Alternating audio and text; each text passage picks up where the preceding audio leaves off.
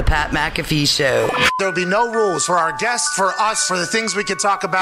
Yes, speaking his mind. I've never had a problem expressing my opinions or my thoughts or anything like that. While being relatable. I haven't had that manufactured fake-ass celebrity that a lot of people have whenever they go on those big networks. I've had a chance to really build my crew, build my following, build my audience. And ridiculous. What am I supposed to do? So I'm supposed to look at something that I can definitely afford and say, nah. Is that what I'm supposed to do? The Pat McAfee Show starts in 3, 2, 1. Hello, welcome. I'm AJ Hawk sitting in for Pat McAfee here on Friday, October 8th. I know Twine has his beat. We've got to wait for it to drop and everything. You know what? That's for you, Connor. Wow. And that's for Pat. In honor of Pat, I will not speak over Twine's beat, even though I have a ton of respect for Twine, for everything he does. You know, we had a great night last night, guys. A lot of good football being played. Not as much in the first half of the Rams-Seahawks game. We saw a punter make maybe the most athletic play we've ever seen a punter make in the history of the NFL. I'm not sure how Pat feels about that, but how Michael Dixon popped his ball up to himself running full speed and then punted again. And now we have a bunch of people that don't know the rules. It seems like a football, right? Yes. Even the refs. So, you know, I want to bring in our guy Pat McAfee. He's out in San Jose. He's got SmackDown tonight. We know he's doing all right. It's a morning game for him, right? 3 hours behind us? Oh, yeah. Where he is. So, if we can dial him up, could we, Evie and Z, where is old Pat McAfee, and what's he doing? What's up, Pat? How you doing, bud? AJ, how you doing? You look fantastic. Ryder Cup champion, Team America. Let's go, bro. Yeah, I know. I figured I'd wear this thing a little more comfortable than my my suit and tie type of thing, and I just wanted to represent. I don't want people to forget about what the U.S. did against the European team a couple of weeks ago at Whistling Straits. That was a massacre, wasn't it? Hell yeah. Well, the celebrities lost. The American celebrities, the team you were on, lost, but that set the tone for the Ryder Cup American team to win, I think. And I just want to get right into it. The greatest play in football history happened last night, not just for the brand, by the way, not just for the brand. And now, granted, the team did go on to lose, so does it really matter in the end? You know, like I had a completion in a game that we lost by 50, can't talk about it. You know, kicked off a Super Bowl, we lost, can't fucking talk about it. There are some situations that hopefully have happened in everybody's career that happen in losing efforts that you can't talk about. And I hope that Michael Dixon gets a chance to fucking celebrate and victory lap what he did last night. Not only was it Chase Young-esque as he reaches down with one Aussie hand and in Aussie rules football style, bats that thing up to himself as it's spinning on its head after he heard a thump thump, which is the worst sound in the history of punting. That means your shit just got rocked. Son, now somebody came scot-free right up the gut and he had nothing he could do about it, but then he jukes, he jives, he runs, he's tatted, he's sleeved up, and he makes the ultimate decision of punting the ball 68 yards down the field while he is also, in quick little side note here, the man with the hoodie, the hat, the belt strap right there to the right of Michael Dixon, not the short little guy who looks to be a strength coach for sure, how yoked up he is. I'm talking about that guy right there with the LA and the thing on his chest, the coach. That's the special teams coordinator for the Los Angeles Rams, Joe DeCamillis. Used to be with the Cowboys. He's the one who told me they were going to draft me to the Dallas Cowboys. Actually a good guy. Kind of fucked me over draft day. Incredible football mind. But he's probably losing his fucking gourd because he kicked this thing 2 yards down the field. So not only was it incredibly athletic, it was also an outlaw play. Clearly broke some rules, but who gives a fuck? We made some magic, and that's what the brand's all about. I'm incredibly thankful for Michael Dixon, AJ. Okay, so you said he kind of broke some rules. What would most punters have done there? Just kept running the ball? Like, I feel like punters want to get the ball out of their hands. They want to get rid of it. They don't want to get killed. Okay, so I had a situation like this. It wasn't blocked. I actually dropped the snap. Now, these hands are, you know, diamonds. All right, let's not get crazy. That was literally the only drop I've ever had. No calluses there. We know that. What's that? We had no calluses, very soft. We know. So, yeah, you don't want that hard leather ball to smack those hands. Because this thing right here is sandpaper, bro. Get the fuck out of here. We don't know from what. We don't know what it's from. But, yeah, continue. I'm sorry. Well, that's my left hand. I mean, that was from hand cleaning there. But, yeah, I think the goal was always to potentially get another punt off. Now, I was not confused about him being able to punt it again after it getting blocked because I think we had gone over that situation with Tom McMahon whenever I was with the Indianapolis Colts. There's some of these situations that just come up out of nowhere, and you got to hope that you remember them. Fire situations, what's the rules? I always had an idea that I was going to drop kick that thing, by the way, because the tight end never gets out. You can actually drop kick that. So it wasn't really about, him not knowing the rules. I think it was about him just making a play, letting reactions take over. Nobody knew the rules, though, Pat. Nobody knew the rules. Even Pereira, who they brought in as the rules official, he still has been put out these tweets that I'm still confused from what he is saying. But I know your old coach, Mitt's dad, has kind of cleared this up for us. Like, what do you think about it? Yeah, and literally the first person I thought of to text was Tom McMahon, because all he does is like smoke meth and read through the rule book so he can get every advantage in the special teams. He just never sleeps. He's like always in there. So he was the right person. What Pereira said last night, obviously, he didn't know that you could kick it twice behind the line of scrimmage. But what he missed was exactly what he's saying here in the first tweet, which is lots to clarify on two kicks during a play. The new rule clarification states you cannot punt the ball twice from behind the line if the ball has been beyond the line. I misread that. A ball is to be considered illegally kicked if the kicker's entire body and the ball are beyond the line when the ball is kicked. So he literally just said it's an illegal kick. But then he says linemen are not restricted from going downfield after the first kick. So that rule, which is I thought potentially broke last night, nobody other than the outside two gunners, or if it's not a gunner, maybe the two outside ends of the line of scrimmage, whoever the players are. Those are the only two that are allowed to leave the line of scrimmage before a ball is kicked. That's the difference between college and the NFL, by the way. In college, you see a lot of punters like roll to their right and everybody's down the field. You get the ball on the ground and then the returner can't get it because they're already down the field. In the NFL, only two people are allowed to leave the line of scrimmage before the ball is kicked. That's why the hang time punt is much more important, because you only have two as opposed to 7 people going down. Now, whenever I dropped that snap in Houston, I ran to my right. I was planning on taking that thing to the fucking crib. That's what I was going to do. I'm going to take this to the fucking crib, is what I thought, as I was running on an NFL field with, I don't know, 21 people faster and more athletic than me? I'd say maybe 19, depending upon. Snapper? Yeah, you're right. I'm more athletic than Overton, for sure. I mean, that is not even a question there. No, that's Overton knows it too. But anyways, you get it. I was going to go to the house, and then I realized, like, okay, a 6'5" linebacker is somehow faster than me. He's stronger, faster, can jump higher, and he's scary. So I obviously juked him. Okay, and then I punted the ball off. Okay. Now, too many linemen are down the field, though. Had to come back. Almost got my leg broke on that one. But it was nice to clarify that if it's a second kick, it doesn't matter how far down the field is. You have to be behind the line of scrimmage, which Dixon clearly wasn't. Who cares? Yeah. Still an absolute stud. But why wouldn't you now? This makes me think. If I get my PP, my big old PP up there. Mm-hmm. Personal protector, yeah. Yeah. Not everybody knows that, Pat. No, I agree. But yeah, my PP. If I get him and they're in like a 6 box, okay? Can you explain that quick? What's that? Can you explain that quick? Like all these, a lot of people don't know exactly what you're saying.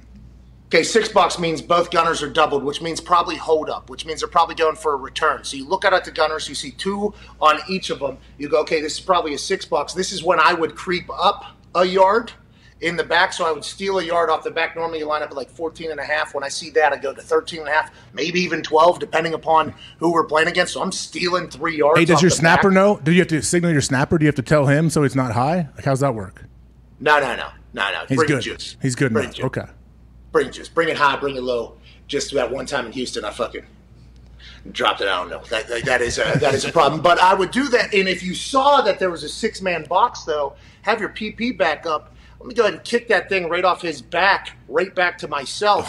And then I can just, you know what I mean? Everybody can just run down the field and we can do that college punt. I mean, that might not be consistent. Somebody will have to work on it. But last night was electrifying. Michael Dixon stole the show. Our fucking same game parlay didn't hit, AJ, because a man who hasn't missed a game in fucking 10 years, 159 or 149 straight snaps, all of a sudden fucking hurts his goddamn middle finger. Terribly painful, I would assume. Yeah. And also, that's the finger that lasts on the ball the longest when you're trying to throw it, so it's a pretty big deal. But our same game parlay might be potentially completely fucked after Russ's finger started looking like yours, AJ. Well, yeah, a lot of finger talk last night in this game. I know you guys were aware of it. Matthew Stafford has his index finger is kind of messed up, right? He has a tape job on that. Russell Wilson's finger's dangling. It's hanging. I hear there's a surgery where they can put a pin in there. I don't know how long he may miss. Who knows? We'll see. Hey, Pete Carroll says Russell is a great healer. That's right. Connor, do you guys know what that means exactly? How does that? Do we have something to reference? Can we reference this? Did he do this earlier in his career? Well, I mean, he spends $1 million on his body per year, not just all time. So, I mean, when he says he's a great healer, he means, hey, Russ is going to do everything he can to be on the field next Sunday, and he will. He also drinks healing water. He had a concussion one time, and he drank the concussion water and was fine the next day. Fountain of youth. Where do you find that? Where do you find that? I don't know if you can. It's very high pH level. A lot of bubbles in there, but it does. It got rid of his concussion in like 4 days. Well, so I decided, Pat, to when I open up Twitter or something, check it out. A lot of finger talk being directed my way because of people think my hands or fingers may be messed up. I think they look beautiful compared to a lot of NFL players. Disgusting. And it seems very timely with the whole Urban Meyer situation, too, that you have documented here. We're just talking about a coach and how a team is going to try to respond and come back from something that may be a bit distracting off the field. I don't know. We'll see how they do against Mike Vrabel and the Titans this week. What's up, lady? Want to give me a kiss? What a guy, dude. What if they win? What if? I mean, he's going to have to, right? Like, winning cures all. I don't know if it cures this, but winning definitely helps a lot. But going back to the Seahawks, what are they going to do? Geno Smith came in and looked good. First off, I heard someone say, he threw a terrible pick to end it. No, Lockett fell down. Yeah. Did he trip on his own feet? Nah, people are saying that was defensive pass interference or holding or something like that. Actually, there seems to be a little bit of a controversy on that particular play on Tyler Lockett, allegedly. Now, Geno Smith, 9-year vet. Let's remember this. Out of West Virginia. He's been there, done that, and how his career started was not like a launching point. It was not like a great start to his career. There's some embarrassing moments. Yeah. He's gone out there behind Russell Wilson and become incredible at the coin toss when they need him. Mm-hmm. He'll come out and say hails, you know what I mean, or Teds. he will come out and do that. He will win that thing. And just the composure, the confidence, the delivery. It was awesome to kind of get a chance to see a guy who's kind of been disappeared for 5-6 years almost from the spotlight, getting a chance to show up and show out, and he did that. And, Russell Wilson was keeping his helmet on just in case, but I think deep down inside he knew Geno was going to play well. Now people are talking about Russ not playing for a bit, them stinking, especially in the NFC West. You just lost at home. Why are you going to stink when Geno played like he did, though? I thought Geno came in and looked great. He seemed under control. He had everything going the right. I like what Geno could do. Diggs, what'd you have? I was Geno Smith played great. To Pat's point on what the internet was saying, I thought personally, when I saw it, Lockett did get touched a little bit. I don't know if it was enough for a flag, but when he did get touched, he tried selling it and went down. Jesus Christ. AJ, come on, desk already. Which caused the interception. It's not like a thing. Like this whole desk situation, I try to not bring attention to it because I don't want to just drive into the ground, but it is driving me crazy. This is so stupid. You can't move up here. I'm just telling you. I'm the most moving host in the history of hosts. Okay, well, it's gone from being this is fun, I'm annoyed, to I'm just pissed off. This is stupid. Why do I come here with this desk? This is going to go. Some of this stuff is going to have to. What do you mean? AJ, get it together. What are you talking about? I walked in before we came on. Christ on there? Huh, interesting. Hey. I mean, Carson. I need to get some of Carson's pregame music. I saw him talking about what he listens to pregame. So yes, of course, Jesus is my guy. But this can't be real. What do you mean? A lot of guys listen to music like that before games, inspirational, lift me up. They don't have to be like you and listen to Pantera and bang our heads off the wall. I do not. That's not what I listen to. I just would like to let everybody know that I do not listen to Pantera. Okay, But according to Wish TV, Wednesdays. Anthony Calhoun gets a chance to chat with Carson Wentz. AC, Anthony Calhoun, legend around Indiana. He asked Carson Wentz what his go-to music is before games. Listen to a lot of worship music on game day, pretty much from the moment I wake up. The worship music's on, whether I'm listening to a sermon or a message or something, but I'm listening to worship music. It really just helps my mind kind of remember it's just a game. Don't make it too big. It's a game that God's really gifted me with and the ability to go play. So worship music. Plus, it's usually on a Sunday, a day of worship anyway. So definitely helps get my mind in the right mindset. Okay, so you got to tell us the groups. Who are you listening to? A little bit of Hillsong, Maverick City, Elevation. Bunch of other people. For me, really, it goes back to college. It's always kind of my game day. I don't want to call it a ritual. I'm not superstitious about it, but it just helps me really get my mind in the right mindset. Well, he's saying Hail Marys because he's going out to fucking kill himself. That's right. Every time he gets out there. But That's like fake, right? Why is this not real, though? Why do you not think this is real? That just sounds like an answer he thought would be the right answer to give, like to his people. There's no way. Okay, I mean, I believe him. Do you guys believe him? Yeah. Absolutely. Okay, yeah. Even in the offseason on Sundays. I don't believe him, Pat. I 100% believe him. Then what do you think he's listening to, Diggs? Listen, just like Pat said, he gave a great reason. He's saying Hail Marys to go play like that. You don't listen to preacher music or whatever it's called, and then go play football like that. I don't know. He is listening to Pantera. The way he plays football, there is no God in there. Okay? I don't know how to say this. He is a maniac out there, and maybe that is why he's getting right with the Lord as he tries to throw himself into 10 car crashes a game or whatever, drive almost at this point. But that's just, I don't know how we got to this point. I don't know why we got to this early, AJ, okay? But I was hoping we didn't have to cover this because I saw that last night and I was like, there's no way this guy's telling the truth. Right well, a big reason we got to that early is because in about 2.5, 3 minutes, we have Coach JB coming on. I assume this is the same kind of stuff JB listened to before he coaches in games. Don't you? Yeah, I mean, these bitch-made cats may be talking to the Lord. I love this guy. I can't wait to hear the conversation that you direct with him. I literally just had a Tesla drop me off some dope at the front door of this hotel. I'm feeling really good. Can't wait to watch and listen to you and Coach JB have a conversation. So you're out in San Jose. It's very nice out there, right?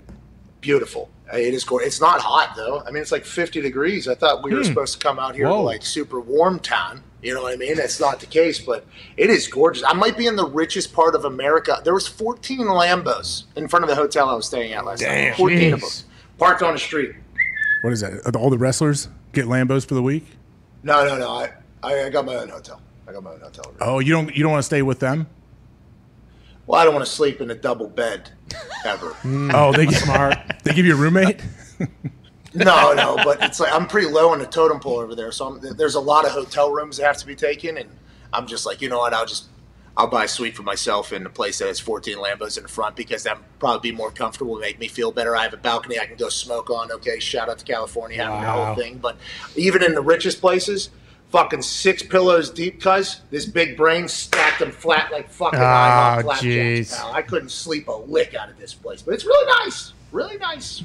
Yeah, it is nice. So going back to Seattle real quick before JB, I know their defense is giving up a massive amount of yards. They're on pace to give up the most amount of yards ever for a defense. But what about where are their rankings on their points allowed? Because that's all that matters. That's all I care about.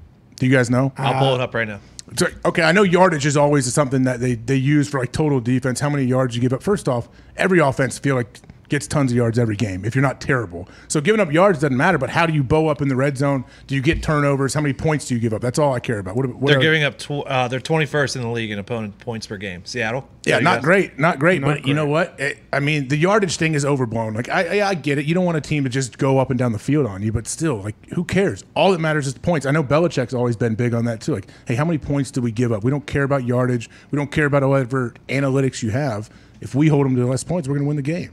That's the game. Who can score the most points, right? I mean, what are we trying to do? I do think there are some stats, and we've gone in on the stats, I think, more than most about how they can paint any picture you want them to paint or whatever. But the points against being in 21st, they had 2 big 4th down stops early in that game last night? 2 big time 4th down stops. Real cagey match in the first half. The internet was saying McVay was the worst coach of all time. I mean, who said that? You know who. Wait, the internet, or are you pointing to one person? A lot of analytics, guys. Oh, I think I may know who you're talking about. And speaking of analytics, our first guest today, this dude is an absolute dynamo. Just a coach who knows how to handle whatever player is going through, wherever they may be. Great recruiter. We know all that. So please put your hand together for Coach JB. Yeah! What up, man? Can you hear me? Oh, yeah, we got you. JB, did you watch the game last night, Seahawks, Rams? What do you think of the whole punt situation that Pat called the greatest punt play in all of mankind, I guess, to ever happen? What do you think of the game? What do you think of, the Seahawks and Rams moving forward? Greatest play in football history, not just punt play. All right, I got to show you this. What in the fuck is this? Uh-oh. Wait, where is this coming from? This is a fucking youth being coached by some youth coaches. Oh, my God. Oh, my God. Oh, shit. He's right. I mean, this should be illegal. Dude, This is why coaching is as fucking shitty as it is right now. That's why we have a targeting call called every fucking day. Well, you know what, JB. So Tigers? JB, no. See, this is the thing. Like, okay, JB, this is a good question for you. People think like, oh, we got to make these kids tougher. We got to toughen them up. You can't just all of a sudden beating the hell out of a kid and bullying him. It's not going to make him tougher on the football field. No, someone just tweeted that to me. They're like, that was a weed the week out. I said, no, it's not. There's controlled drills for that. They're called board drills. They're called fucking.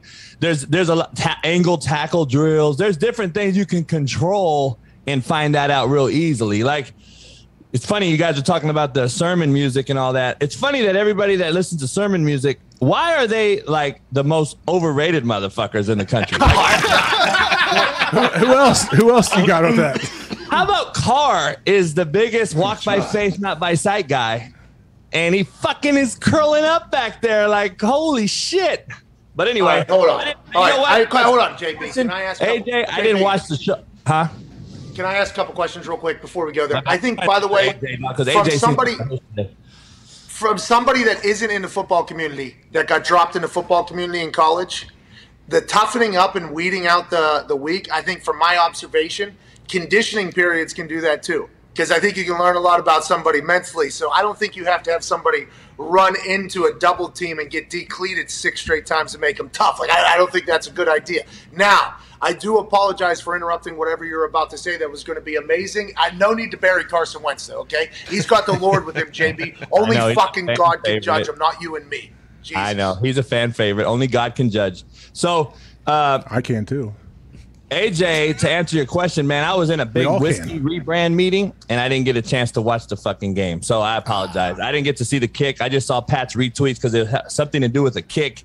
You know, he's all over that shit. So I was trying to see what was going on. But I listened to his points about 6-man box and all that. It's similar to coaching, AJ, as you know. You know, fuck you got more than we can block in the box. It's similar. We're going to take advantage of it. Special teams the same way. As a head coach, you got kind of got to know all those things. But we're not going to do that fucking double team drill you just saw. No. I mean, I don't know what that poor kid that keeps getting blasted is supposed to do. I would assume the only way out of there is to just start throwing punches at everybody. Find the coach, chase the coach down, try to fight that dude just to get out of the drill. How else are you going to end it? I would just take the next guy's fucking knee out. I would just put my helmet right on his fucking crown of his knee. Bow. His fucking AJ, what did you say? AJ, what did you say whenever we were talking about either Oklahoma drills or Bull in the Ring? You said, I didn't like it, but if survival is the only way to win this thing, I have to kill everybody, is what you said. I think that is your exact thought. I mean, not my exact thought, but yeah, I mean, hey, you got to survive. You're trying to survive however you can, man. That poor kid getting double teamed by the whole team, maybe you just start kicking him in the balls. That's another great move that'll work, too, in a real street fight, I guess. I don't know. Where do you go? You mentioned about Russell Wilson healing and all that shit, that he's a great healer. Yeah. I think there is a truth to that, knowing Pete as well I do. You know, there's bleeders and there's scabbers. Have you ever had your nose broken? How much do you bleed? I truly believe that there's bleeders out there that are weak as fuck. They bleed. And then there's guys that bleed for a second. You sob it up. It's done. And they start the scabbing process. I've always been a guy that doesn't bleed that much. I'm already over it. I'm ready to move on. AJ, I think you're the same way. I saw the whole face blood thing. I just don't know. I think there's bleeders and there's scabbers. When you're a bleeder, I think you're gonna pretty much be out next week. You're fucking. We already know you're soft as shit. You're already using that. So what is Russell? Is Russell a bleeder or a scabber? I think he's a scabber, man, because he's never missed a game. So we can't really. You know what I'm saying? I only judge you by how you are with me. I mean, that motherfucker's never missed a game, but I do know quarterback play. Like you, AJ, my fingers are fucked. Yeah. They've all been broken, twisted every which way. I mean, look at these fat fucks. Like, you know, I don't know if it's hard to throw a football with a fucked up finger, especially your index finger, man, where you throw the spiral from. Yeah, I mean, we got a lot of things going on with fingers all around the country right now that people are trying to figure out. No question. Pat, what do you got? I mean, AJ wants to get to Urban Meyer, and we have to because you had a take on him last week about him chasing happiness. You know, goes from Bowling Green, Utah, Florida. Will you tell me, Pat? Can I quote something from Urban Meyer that's going to blow your mind? Sure. I mean, I didn't think we were going to get right into Urban Meyer, but yeah, let's go ahead and do it. Let's do it. Yeah. If what you are doing isn't working, change it. Don't blame the E. Choose a better R. Don't hold on to what's holding you back.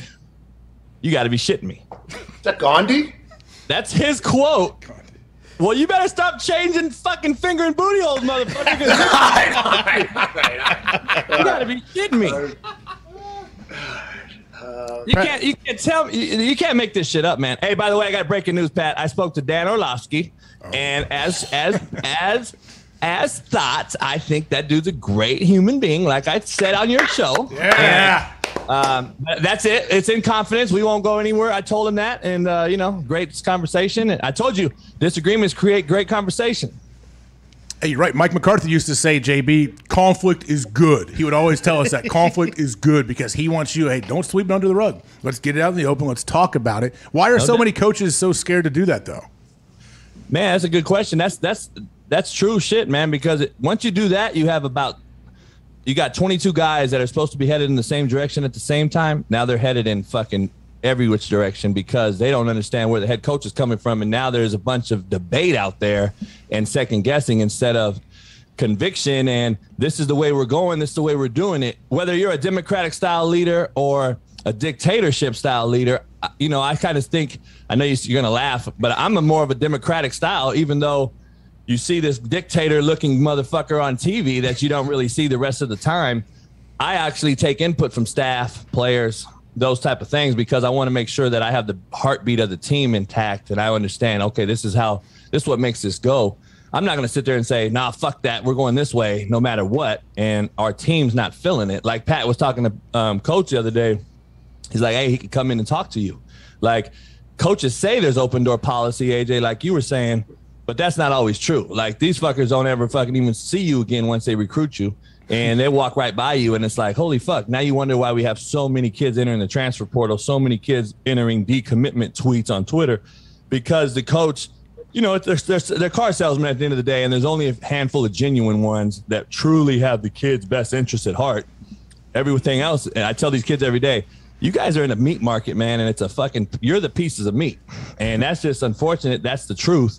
And these kids got to do a better job on, turning over rocks and figuring that out, finding out who they really are going to play for. And fascinating stuff there, because I don't think that's just in football too. I think that's in life. Like you have to understand who you're talking to or who you're trying to, kind of do business with. I think that is a massive ordeal. But whenever you're given power, power trips, and whenever you are the gatekeeper, which a lot of these college coaches are potentially, you can kind of get maybe too arrogant or too egotistical. But hopefully everybody will be able to figure it out. No more shots at Urban Meyer from this side, especially in the butt. You know what I mean? Oh yeah. From this particular show. We're going to move on from that whole thing. Yes.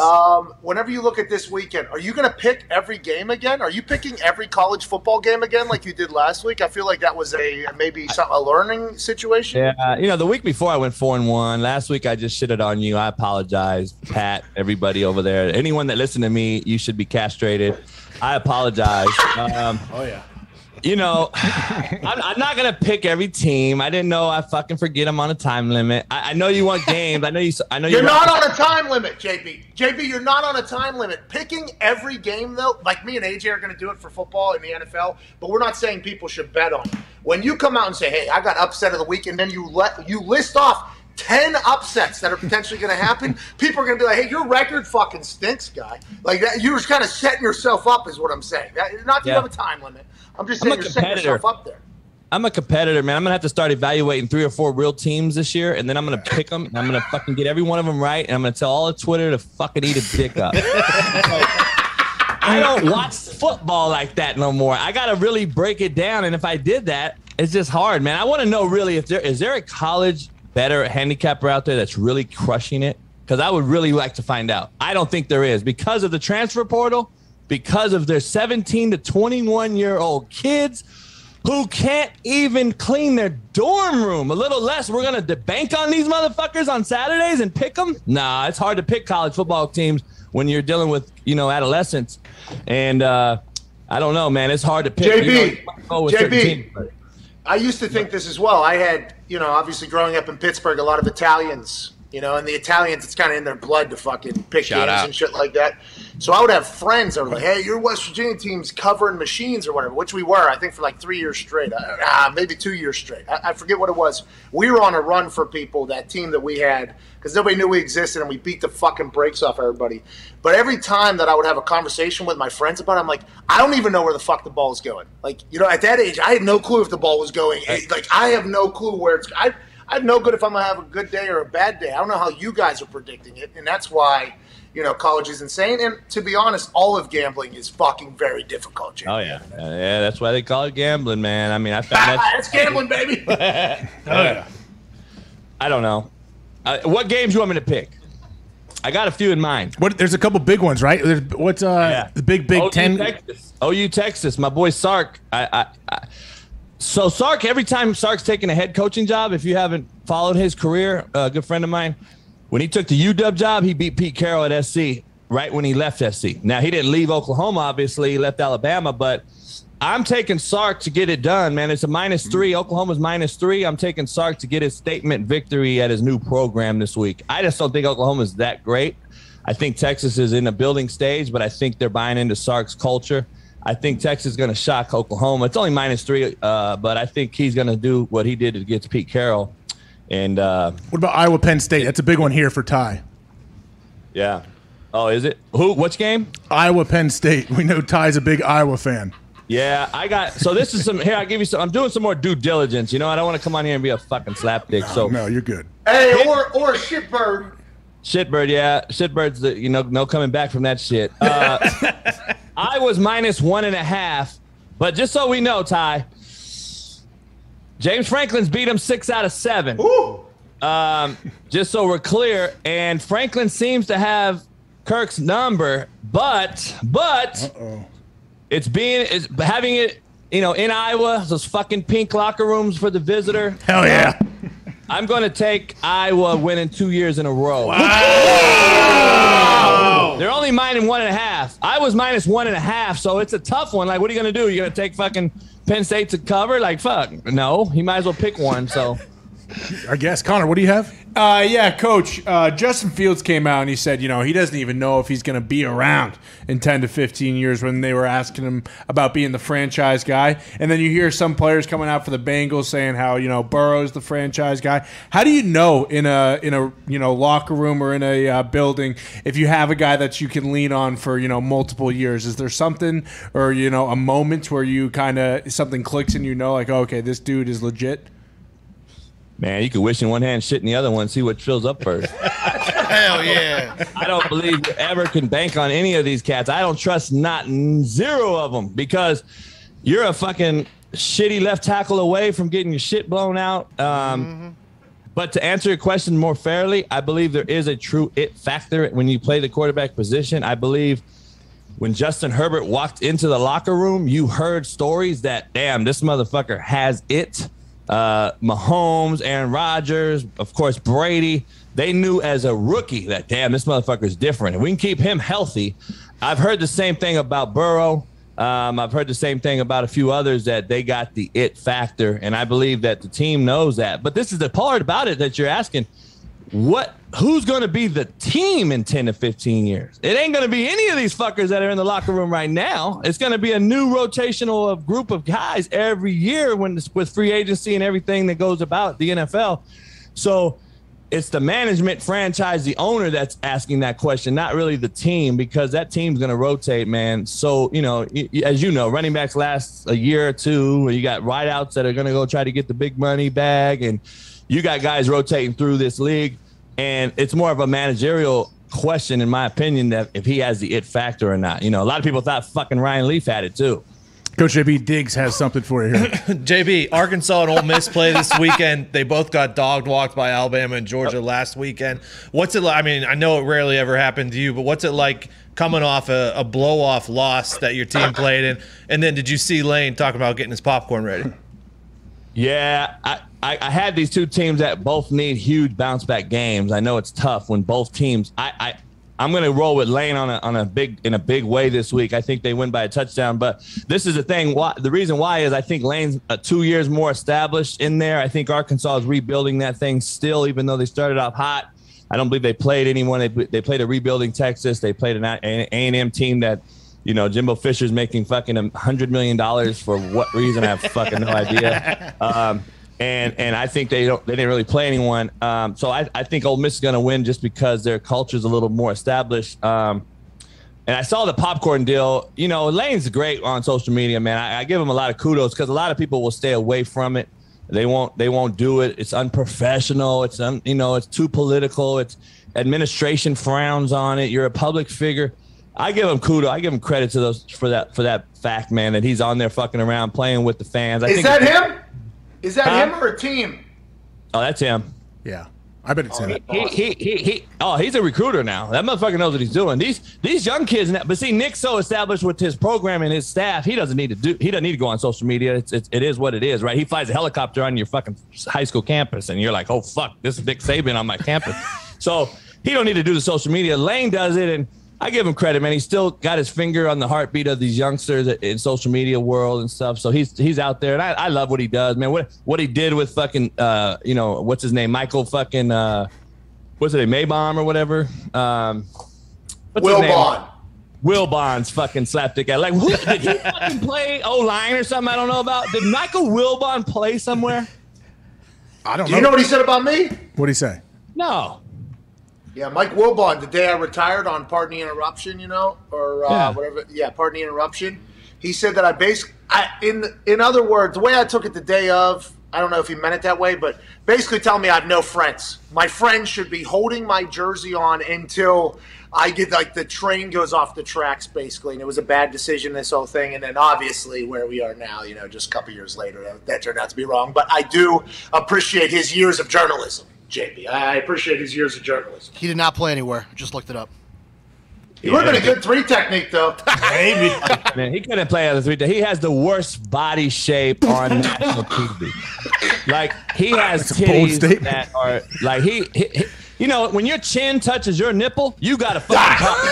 And there's a problem, and he's going to be on there talking about motherfuckers, and it's like, hold up, dude. You're talking about a dude that has been the Raiders head coach, SC's head coach, Tennessee's head coach, and he was the youngest cat at doing it. And I understand there is nepotism involved. You can't tell him. I wish we had a whole show on that. I would fucking show that. But you can't say it's not that because of who his daddy was that he didn't get certain jobs. I'm not going to sit here and say that's not true. That is true.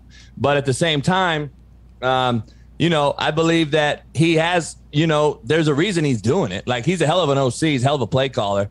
Now, can he prove to be a hell of a head coach? I think he's on the path of doing it. But at the same time, he's got to have that statement win. Last year, he was real close to beating a great Alabama team. This year, he didn't show up. Hey, Coach JB, we appreciate your time. We have one more from Ty here before we get to our first break. So what's up, Ty? Yeah, Coach JB, I know you're not a huge Oklahoma guy. You think they're frauds. But do you think that Lincoln Riley is going to be the next guy who gets an NFL job? Or do you think that's kind of going to slow down a little bit with all the shit that's going on with Urban? Man, I don't know how to say it. Like, these guys aren't fucking NFL guys. They have no reason, no clue. They don't have an idea. If you heard Jimmy Johnson tell Urban Meyer when he took the job, like, listen, Urban's like, hey, man, I heard this is a different world. Jimmy Johnson said, no, it's a different fucking galaxy. And it's a different galaxy. You can't break it down better than Jimmy Johnson did, who's, by the way, only one of 2, Pete Carroll, that actually won a Natty and a Super Bowl. You can't really break it down better than that.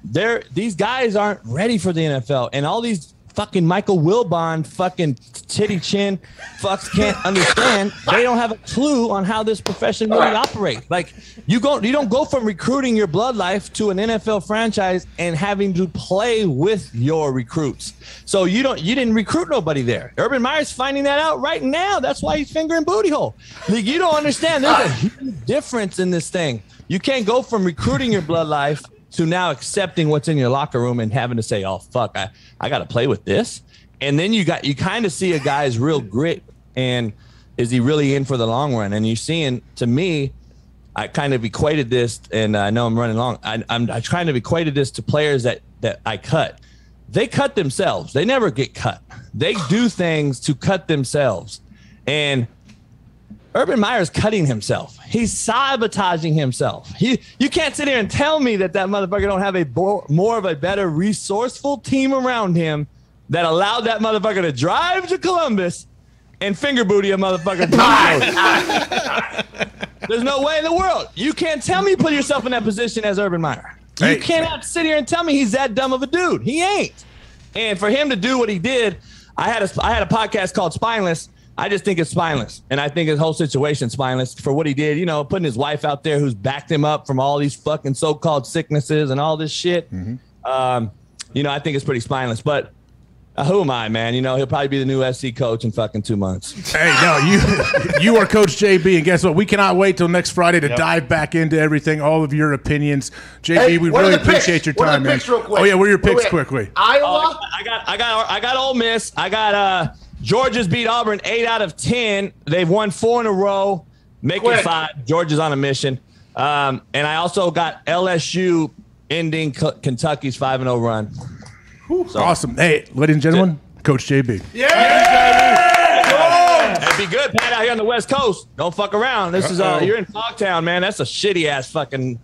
Oh, hey, San Jose is like fucking Kansas to Californians, just so you know.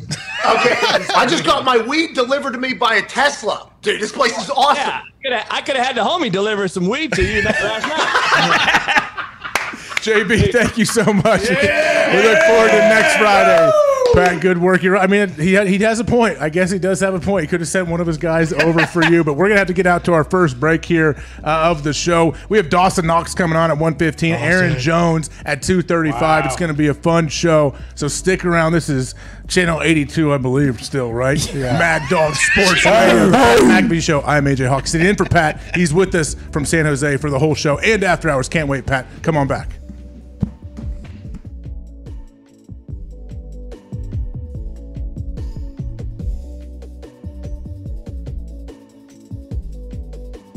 Had a chance to coach one of the smartest humans to ever play in the NFL, and Andrew Luck. And I've told this story before where he made a check in the OTAs and the walkthrough, like the first one he was at, that the rest of the team didn't even know what it was. It was his first day on the practice field, his first day of practice, and he like checked out of a blitz. Was that true? And was it at that moment you're like, oh, okay, we got the guy? Like, is that immediately how that thing happened? And did that thing actually happen with Andrew Luck? Yeah, so he finally shows up, and he's missed the lion's share of the whole offseason. No off-season program, no OT. He's made one rookie mini camp, and then he's gone. And he finally shows up. We get out to practice, and we're, like you said, we're in a walkthrough. And BA calls a play, and he goes to the line of scrimmage. He's getting everything set up, and all of a sudden it was alert, opposite, makes us check. And T.Y., Reggie, Dwayne Allen, everybody in the back. You know, we had the whole offense over here, the whole defense over here, 3 lines and chains. I spent the whole day, get the F back. I was the get back coach. And all of a sudden he rips out this check, alert, you know, and changes the whole play, changes the protection. You know, we go from a run to pass to run, and everybody's like, what the fuck did he just say? And what is that? We had to blow the whistle, get him back in the huddle, because nobody knew what he was checking to. And we're figuring, okay, this guy is a genius. He is a brainiac. TJ definitely tripped you, by the way. No doubt. How do you feel about I was questioning myself actually a little bit because I stepped in the pocket to Cam got a good rush kind of off my left, and A.J. Dillon was running an angle route and was wide open for a touchdown. I really stepped up to move away from Cam and to throw it to him. When I was about to throw it to him, I felt, getting tripped. And, it was one of those awful things. The only thing worse than getting tripped like that is getting stepped on, like trying to get out from center and then you're falling down. It looks really awful. It looks super unathletic. This one looks slightly more athletic, not much. But what got me was I got up and I immediately went to the white cap and was like, that's got to be a trip, right? And he was like, I don't know. I'm not sure. And so when he was hemming and hawing, he throws the penalty, and then I'm not sure if he's talking to New York or upstairs a replay. But the defensive guys start saying, now you tripped yourself. You tripped yourself. Joe Hayden was saying that. Sutton was saying that. Edmonds was saying that. And for a second, it started creeping in and go, maybe I did. Maybe I did trip myself. And then when he picked up the flag, they still hadn't shown the replay yet, on the Jumbotron. He picked the flag up, and I was thinking, man, is that what it's come to?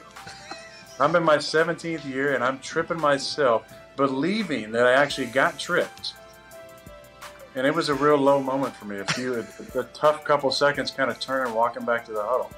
Then I heard the booze raining down, and I looked up, and I was like, okay. Thank God. Thank God. It was such a rush of just joy and relief that I wasn't that unathletic guy yet who trips himself and thinks somebody tripped him.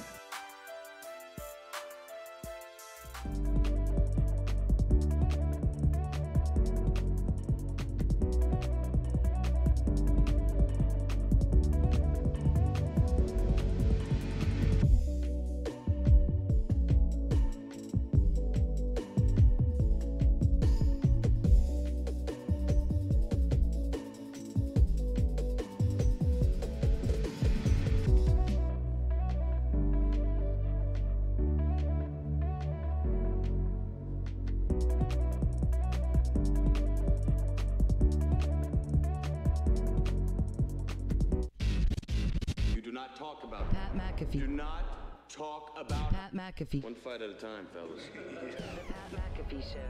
That's right.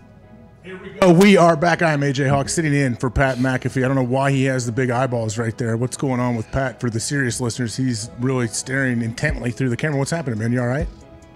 It sounded like there was no sound there on my end. I couldn't hear a thing. I thought maybe the show just completely crashed back there. But I'm it's great to be back.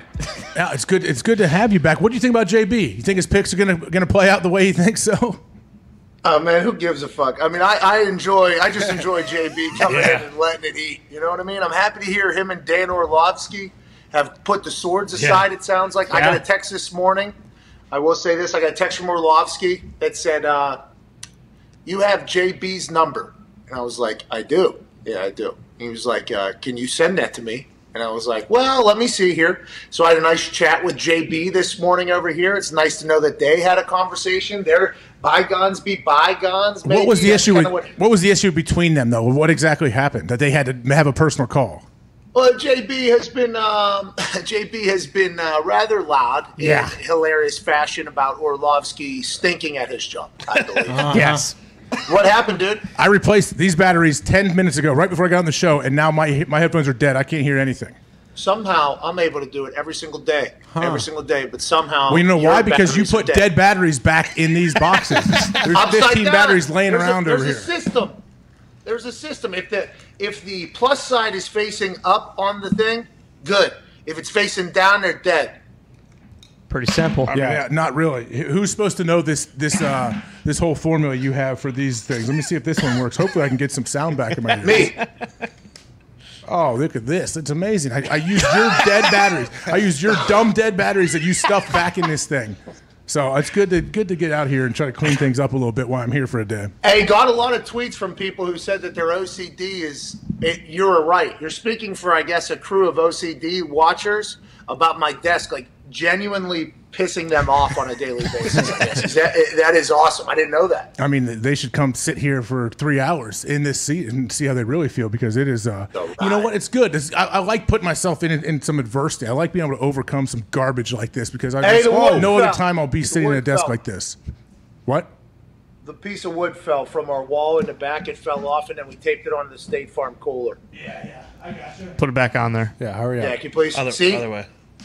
I mean, the other way would have been good, but I guess that red does match. Look, I noticed one thing different, by the way. That's how it is. So all you OCD people, I'm OCD about my desk, too. How about that? Got him. Boom. Hey, I don't know. Checkmate. Welcome back. Nick and Mitt, can we get out to the 5-hour energy phone lines? I know we have a few callers on here, it looks like, and your little computer here. We have Danny in Jacksonville if anyone wants to dial him up, since I can't figure out how to work this computer. Danny, what's up, man? What's on your mind, pal? You're doing great. Hey, how you guys doing today? I'm calling in. I'm telling you why the Jaguars suck today, okay? It's not because we trade our first-round picks for shit on a stick. It's not because our head ball coach, in the words of David Allen Co., is finger-fucking Sally. It's because you pay all this money for a goddamn club seat, and the TVs are 24 inches. Whoever tells you what, size fucking matters. Okay. Wow. Yeah, that. Hot take from Danny in Jacksonville. So he said 24-inch TVs in their suites. That's what is bothering this guy? Yeah. Uh-huh. I mean, They got 2 pools in that stadium. They got 2 pools. They got 3 nightclubs in there. They got a tiki bar in there. That club suite has 24-inch TVs. What the fuck's going on? That's almost as bad as the Bengals with no practice facility. Yeah, I've heard this actually from other older stadiums, like the old school where the Raiders were playing there, that they're smaller than 24-inch TVs if you pay however many thousands of dollars to get them. I don't know how much their suites cost in Jacksonville compared to other stadiums, but I mean, if that's the reason you want to be mad about your team, I guess. What do you think they should be? 40 inches and up? At least 42 Yeah, inches. 42. Well, yeah, they should For also sure. just make sure their coach just flies back with the team and they just keep it focused on football. I think that's probably the biggest worry over there. Are those all of Urban's burners that have been tweeting me about our video we had on Monday saying, why you care about what this man does in his private life? You need to stop talking about it. It's like, okay, most of our conversation is like 32 jobs in the NFL to be a head coach. Let's fucking hold it in a little bit high regard, okay? Yeah. This is a privilege, not a right. Let's go ahead and respect the position. There's a lot of great coaches out there. But also, on the other, are these all of Urban's burners coming after me? Who's been on Urban's side in this? No, that's AJ's cult. Yeah. The Ohio State faithful. No, I'm sure that OH. if you have not to you, buddy, if they have people that That's what they've been telling me. I mean, I would assume, I was talking with Nick a little bit during the break. Yeah, I don't know. Like, I know being in Columbus and talking to people, they don't know what to believe. They don't know what to think, I guess, through everything going on. They're like, man, I never thought this would happen. You just couldn't envision a scenario where Urban put himself in that situation and let it happen. So I don't know if people are torn. I don't know how many people are still backing him, saying like, oh yeah, go full speed ahead with Urban in Jacksonville. I don't know. Like, what's the national scene like? What do people feel like?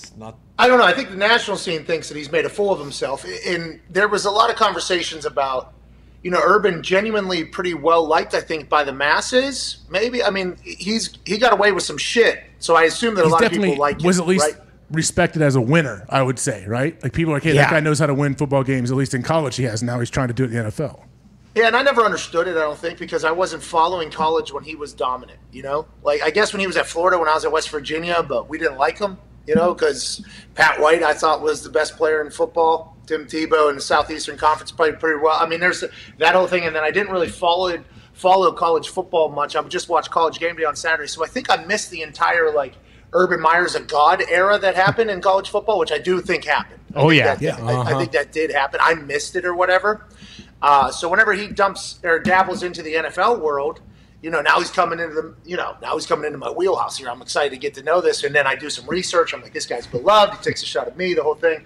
It seems like the people that are coming after me for what we said or whatever, are mostly Ohio people. And the Buckeye State will always have Urban's back. I did not know that's where he was born and raised. I didn't know he's an Ohio guy through and through. It makes a lot of sense, by the way, but I did not know that was the case. Yeah, that's why when it was rumored that he was going to be coming back to Ohio State, it was like, oh, this is perfect. He's from here. He's not at Florida anymore. Bam. And then he shows up and won a bunch of games, I guess. What'd you say? Yeah, wins. Yeah. That's all that matters. That's all people, especially AJ, Ohio State, they don't want to lose one game. Further to your point, what we were talking about earlier, I think there's two types of people here that are going, wow, I can't believe he would do that. And then the other type of people are going, wow, I can't believe he got caught doing that. Really? Is that the two camps that you think people are in? I think so. We should not be judging people doing something in public that we do privately. And I was like, whoa, did Acho just say he cheats on his wife? Whoa. What does that mean exactly? A little bit. I think it was like, hey, I don't know if that's what he said, but that's how I heard it. But I think he was talking about, hey, this is a private matter. Let's not discuss that. And I do believe that is accurate by what Acho said there. But also, when you're an NFL head coach and this is the middle of the season, you're 0-4, like those things matter. Like when I got arrested on a bye week, like, hey, you know how many other people have gotten shit-faced drunk at Broad Ripple, but I was a distraction to the team, and winning football is already hard enough. Like winning in the NFL is already hard enough. So I understand that is a very personal matter, and it is. And I feel terrible for his wife, just like JB said, and I think she's a soldier, by the way. That tweet she put out about I'm fucking not even reading these responses. Fuck off, basically. I love that whole thing, but him not flying back with the team and everything and being a distraction after going 0-4 and then your team seeing you that, and then I just think there's a lot of shit that is warranted for us to point out from a football side, let alone the incredible personal side that took a massive hit. Not that coaches' wives and coaches' marriages are perfect by any means, because if you're coaching the NFL, you're rarely. Hey, that sounds good, Pat. We got about 5 seconds. We're going to break. Everyone come on back. Dawson Knox, 115. See ya.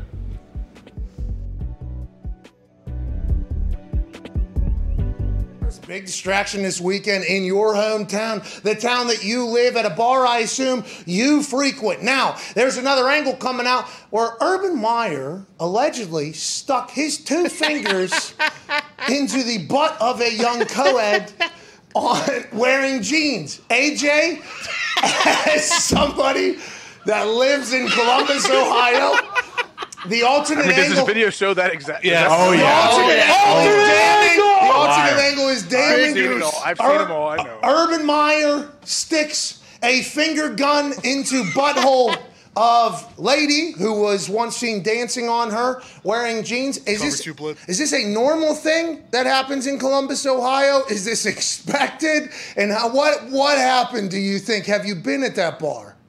I mean, yeah, I think he was at his place, Urban Meyer's Pint House, right? It's his own restaurant. And then what he said in his press conference, a group next door wanted some pictures, so he went there, and he should have got out of there when they tried to pull him on the dance floor, right? Yeah, the group that was next to us wanted some pictures. What? And then they wanted some tequila. We have the best tequila in town. And then we had some cocktails. What? We had some spirited conversation about the Buckeyes. What? And then we went to the dance floor. What? I shouldn't have went to the dance floor. What? Once you get to the dance floor, one thing becomes another thing, which ends with 2 fingers in the butthole, it appears, of a young co-ed, and this is obviously a distraction for the Jacksonville Jaguars, and we tease and pease towards everybody down there. Obviously not fun, not cool, but, you know, alcohol will do something to you every once in a while, get you feeling a little freaky out there, especially in Columbus, Ohio. Yeah, I'm also, like, no one's talking about it. I'm worried about Urban's health. I mean, like, people talk about his heart, but he has 2 collapsed testicles from coming in his pants so hard That's from, true. you know,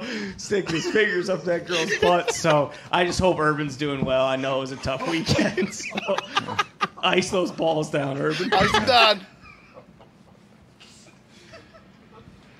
I mean, do you think he's put it in the past? Is he past this now? Is everyone going to forget about it? I'm sure. No way. He addressed it. It's definitely a spank bank. I think so. I think we're all past it, man. Oh, boy. And the first video came out was from an account called Urban. Yeah. This really? guy Did is they make an account just for that? I don't know. I don't know if this is a regular thing from this particular account. I stumbled upon it just this week, and I think as all of us did. And then that video got taken down. And I wondered how. You know, what was the go about? Did they have to look at surveillance? Who was sitting at this point? We got to get this thing going. But alternate angles are now coming, and obviously Urban, and I assume his team is, you know, his team's probably, hey, you're all right, man. You don't have to worry about us, by the way. Seems like you're probably going to have some other conversations, but let's go win some games out there, Coach. Let's go ahead and do that. But God damn. Whoa, what a moment. Yeah. All right, we covered it. We addressed it. We had to. Well, but now they're in a deep dive for ass and titties on Snapchat because that is the one who put out the video of him finger banging. The alternate angle. The alternate angle. Great yes. journalist. All right. Is the MCDC name tag then? Because it's a long time. ACDC. Do you hate it? Do you love it? I feel like we potentially offended you after finding out you're a diehard Metallica guy and we call you MCDC. No. Listen, I love classic rock as well. So. I don't strike you as a numbers guy. Yeah, whenever I heard you, I was just like, you know what? I'm not 100% sure this guy is just going to be listening strictly to the analytics guy. I just kind of a feel I had. I got through addition and subtraction.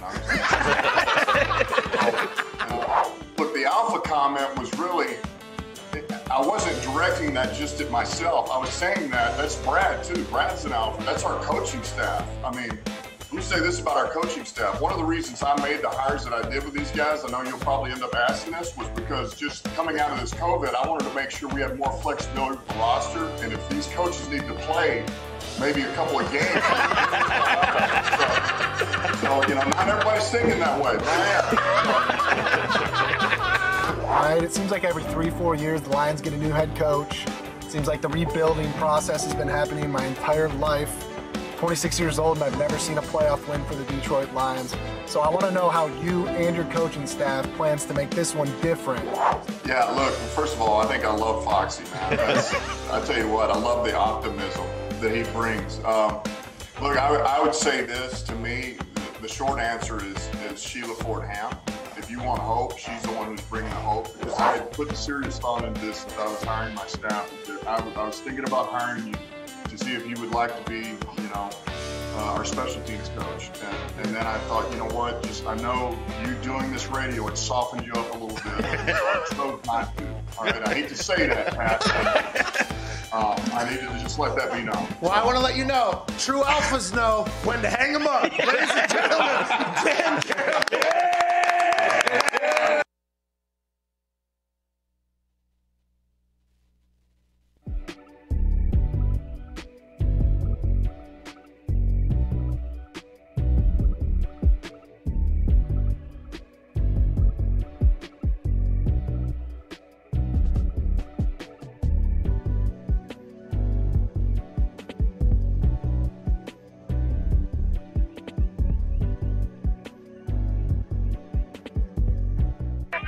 The Pat McAfee Show.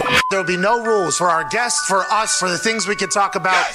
Speaking his mind. I've never had a problem expressing my opinions or my thoughts or anything like that. While being relatable. I haven't had that manufactured fake-ass celebrity that a lot of people have whenever they go on those big networks. I've had a chance to really build my crew, build my following, build my audience. And ridiculous. What am I supposed to do? So I'm supposed to look at something that I can definitely afford and say, nah. Is that what I'm supposed to do? The Pat McAfee Show starts in 3, 2, 1. Welcome back, hour 2 here, the Pat McAfee Show. I'm AJ Hawk, sitting in for Pat. He joins us live from San Jose, California, in a fancy, highfalutin hotel room. Boom. There you go. That's for you, Pat. Respect for Twine. Hey, fun first hour. We had Coach JB on. Pat's doing great. Looks to be alert, clear eyes, clear heart, clear mind, looking really good over there in San Jose. How's it going, Pat? Hey, life is good over here. Don't you worry about it. What's that? I'm not worried about it. Something echo? Is this Max Scherzer over here? I got to take your echo. Is that really happening right now? I don't know. I don't think I changed anything. I did go out on the balcony during the break there, said hello to some local friends of mine, and it is a great day to have a feel-good Friday. Wasn't JB fantastic? That game last night, so close. Our same-game parlay got shit on, but it's a great day to be alive, AJ Hawk. And you look like a goddamn Ryder Cup champion. And that's what we need on this show. A little professionalism, a little class. Don't break anything on my fucking desk. Let's have a day, huh? Yeah. Let's have a day. You're right. I won't break anything. It is a great day. We have 115. Dawson Knox will be joining us playing on the Buffalo Bills. It'll be fun to ask him what Josh Allen is like, catching touchdowns. Obviously, he's a good blocker. Everything is going well. But so, Evie. There was a little clip I saw earlier. I want to help set you up, give you some time. Evie Fox is what I'm talking to. Thank you. So Nyheim Hines, did we run this clip yet? Do we run Hines' clip yet? Okay, so people talk about being reckless. Like, hey, you want to play football? Those people are crazy. Those guys, you better watch out. Now we have a little clip from Hines here. Just take a listen and watch this guy, and tell me if you want to try to tackle this guy, do anything with this guy. He seems pretty savage. Is there a certain level of, I'm just going to be direct, is there a certain level of crazy you have to have?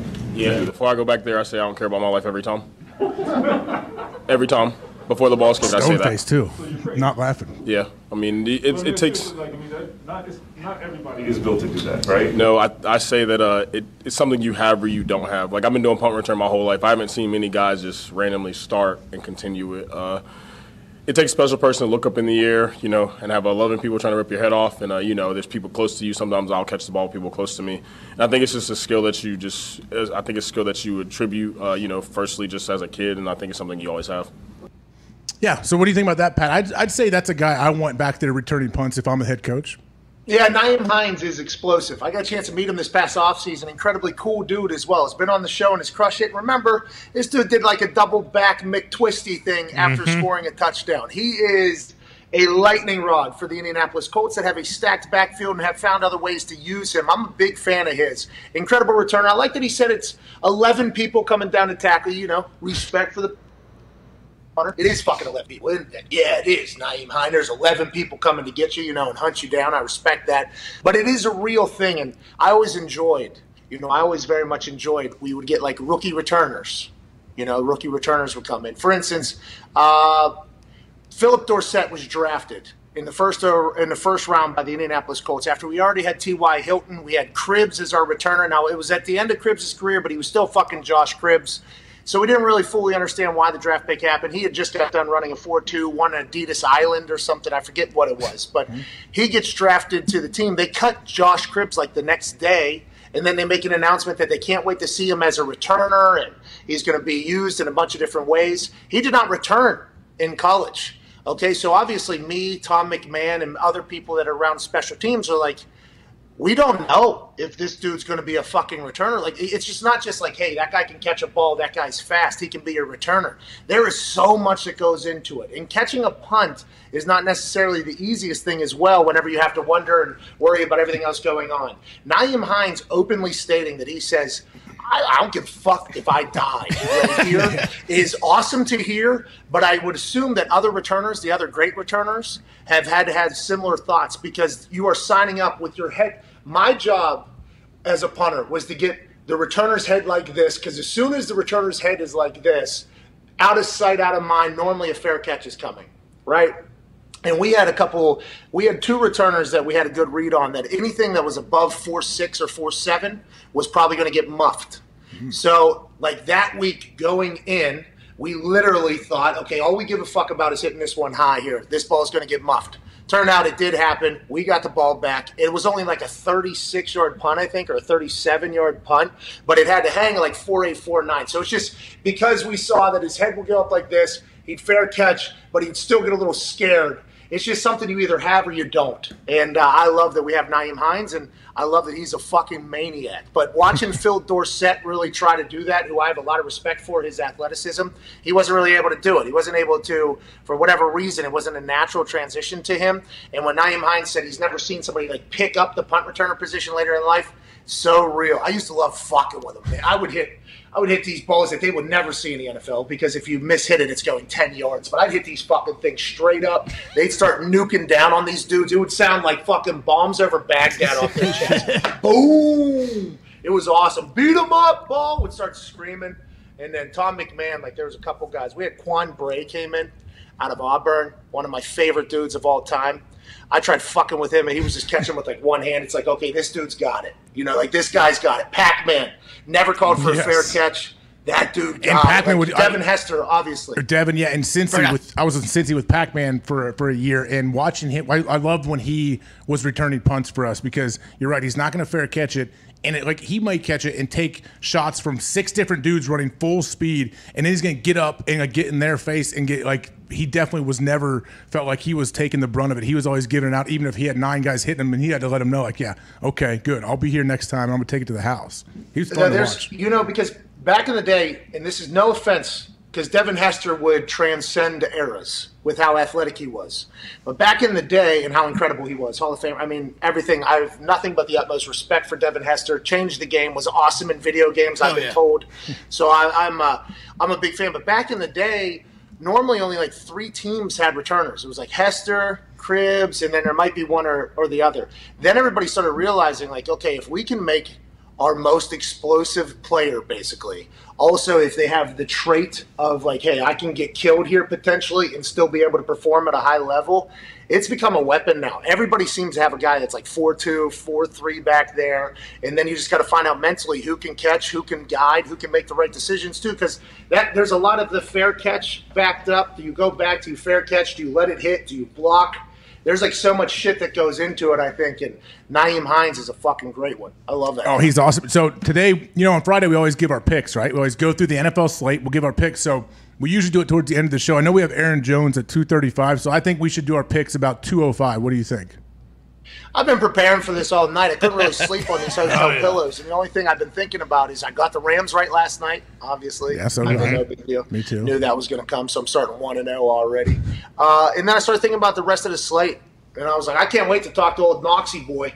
Ask him how he's feeling on that Sunday night game. That's a big one. That's going to be tough to pick. I mean, yeah, we'll see. I don't know. Josh Allen's tough to pick against, though. I feel like he is rolling. He is on his way right now. Patriots-Texans, that one's kind of tough, too, when I think about it. We'll take a look at all these matchups here about 2:05, I think, after we have Dawson Knox before Aaron Jones. I don't know what the boys are thinking. I'm sure you guys in Hammer Down have a lot of good plays you're thinking about. Is there any kind of, egregious, crazy lines out there this week?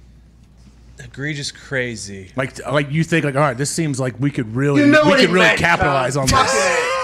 No, I didn't, Pat. You did. No, I mean, there's some lines out there. Like, there's games that like good luck picking aside, like Jets, Falcons. Who knows? Carolina, Eagles. Who knows? Like, I feel like there's a lot of good fucking luck, like Bears and Raiders. I don't know what the fuck's gonna happen in that one. Like, I feel like there's a lot of good luck games. Justin Fields full-time starter. Were you surprised to hear that? I was not, because I also learned that now that he's a starter, he won't go to dinner because you have to watch film. You can't With his parents. He didn't want to celebrate with his parents. To be clear, they said, "Hey, should we go out to dinner and celebrate?" No. I'm worried about winning the game. Here it is. Hell yeah. Justin Fields' parents wanted to take him to dinner to celebrate earning the starting job. Chicago's new QB1 stayed home to study film with his dog instead. Oh, what kind of dog does he have? Do we know? His name is Uno. Okay. He's the Uno's best dog ever. Name. And I would like, and Zito, I apologize because Zito is very happy about everything this guy's doing. When I read the tweet and the text of what he said, I was like, okay, this guy stinks. If he's saying this guy stinks. But then I listened to it. This dude has great personality. This guy's a fucking guy. This guy is awesome. Can we play His this? delivery of this is amazing. Here we go. My parents were actually at my house last night. I told them, and they wanted to go out to celebrate, and I told them, nah, I'm cool. Hell yeah. Because I'm trying to win this weekend. So, I mean, there's nothing. I mean, of course, there's, some reason to celebrate, but, I'm not just going to be complacent with where I'm at. I'm going to continue to grow, continue to get better, and just try to work hard each and every day to, get wins on Sundays. So. Hell yeah. Go out without you? They went out without me, yeah. So where'd they go? What a guy. I'm not sure. I'm not sure where they went last night, but yeah, they went out without me last night. You celebrate were you just home alone? I was just home, yeah, with my dog Uno watching film last night. So that's all I was doing.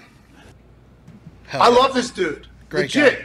I love it. Oh, yeah. Sounds much different when he's delivering it. He's a leader, I'm man. He seems like a true leader. Like, the more you watch him interact, he seems to be in control. He seems to always be like know what's going on around him, and guys seem to look to him already at a young age as a rookie quarterback. So I want but what if his parents were just going out for like deep dish pizza? He's like, yeah, I don't like that garbage. Like, I would love to go with them, but they wouldn't go where That I would would make go. sense actually, because it is garbage. Yeah. He's vegan, right? Yeah, he's a vegan. Yeah, he's sure. a vegan. Zito, do they have vegan deep dish? I don't think so, but Illuminati's actually does. Who? I know that. Yeah. Illuminati's does. Illuminati. Can't Illuminati? talk about that. Like Jay-Z? Who? No, it's another pizza place in Chicago. Oh, okay. Hey, deep dish pizza is just lasagna. No. Yeah, It's but so go to good. the deep dish places and get thin crust pizza. It's great because the deep dish dough is good, but there's just too much fucking shit in that deep dish. You I don't don't like know the what cheese we're and doing, sauce. You know what I mean? It's just But not even anyways. pizza. I love Justin Fields, man. I really do you think he's And- gonna play, and though? the fact that the media is popping, laughing. Yeah. That means he's normally rather funny, right? Because they're not taking him as a serious person when he's saying this thing. They're popping because they know him a little bit better than we probably do, and he's probably pretty lighthearted and relaxed. So I'm a massive fan. I'm excited for him, and I think Andy Dalton is a great person to have there. Like a great person to have. I saw it with Hasselbeck with Luck. I wish Hasselbeck would have been able to give Luck a little bit more asshole. I think Hasselbeck was actually trying, like, hey, you should tell and say these things, but that's a big deal for a rookie quarterback. And I'm excited to see Dalton and Fields kind of their relationship, but also Justin Fields take over the city of Chicago, which would definitely happen, right, Z? I mean, he would take over that whole city if they win. He already is. Yeah, he absolutely will. And it was good to see the clip and not just read it, because sometimes if you read that, you're like, all right, this is like corny, cliche garbage that guys say to try to get fans on their side and think that they're serious. But Justin Fields comes across very genuine when you look at that. Diggs, you got anything? You got That something? happened to me. I did not watch the video. Oh, so Diggs. Okay, good. Well, I'm glad we cleared that up. Hopefully some other people that are watching the show maybe, and someone else who is journalism is watching us right now, Pat, who I'm sure is sitting there waiting like, hey, all right, guys, like, when the hell are you going to get to me? I'm on an NFL football team right now catching touchdowns every single week, dominating. Let's bring him in right now. Ladies and gentlemen, please welcome Dawson Knox, tight end, Buffalo Bills. You're absolute stud. What's up, everybody? What's up, man? Sorry for making you wait while Pat and I went through a press conference that Justin Fields was having. How you doing, man? You look good. You just get out of the weight room?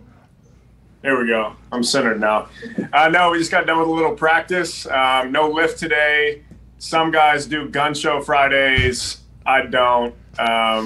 I don't know why. Never really been my thing. I kind of stick to the massage and that sort of stuff on Fridays. But good for the guys getting their pump in right now. and I'm not You move weight, or you Pilates, yoga? You move because you move bodies out. I mean, you're a body. You're Flex Friday's not your thing though, huh? You don't like eating iron out there? I'm a big eating iron guy every other day of the week except for Fridays.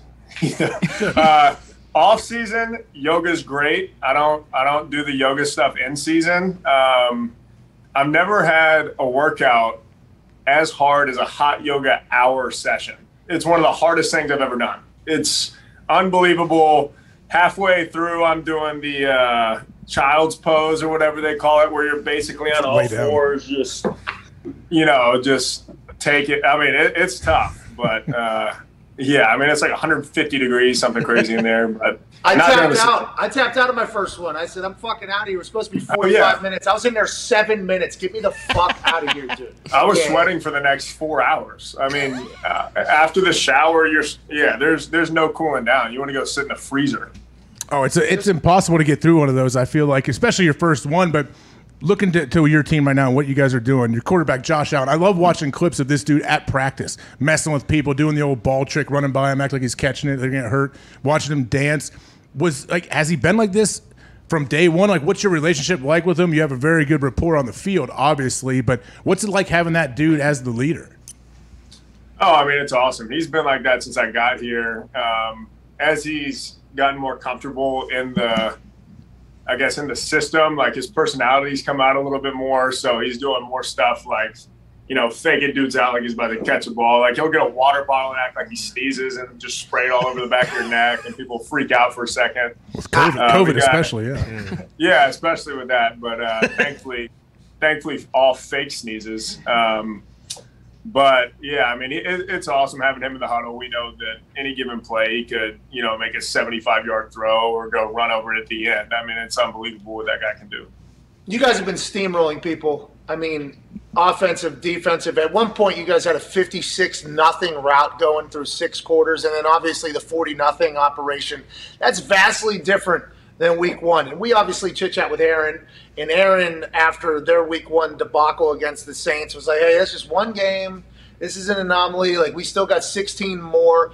What was the temperature like in Buffalo after that first week against Pittsburgh Steelers? Because it seems like you guys weren't rattled at all. Was it just an off day? What do you think? Because you guys have been dominant ever since, and it's been fantastic to watch.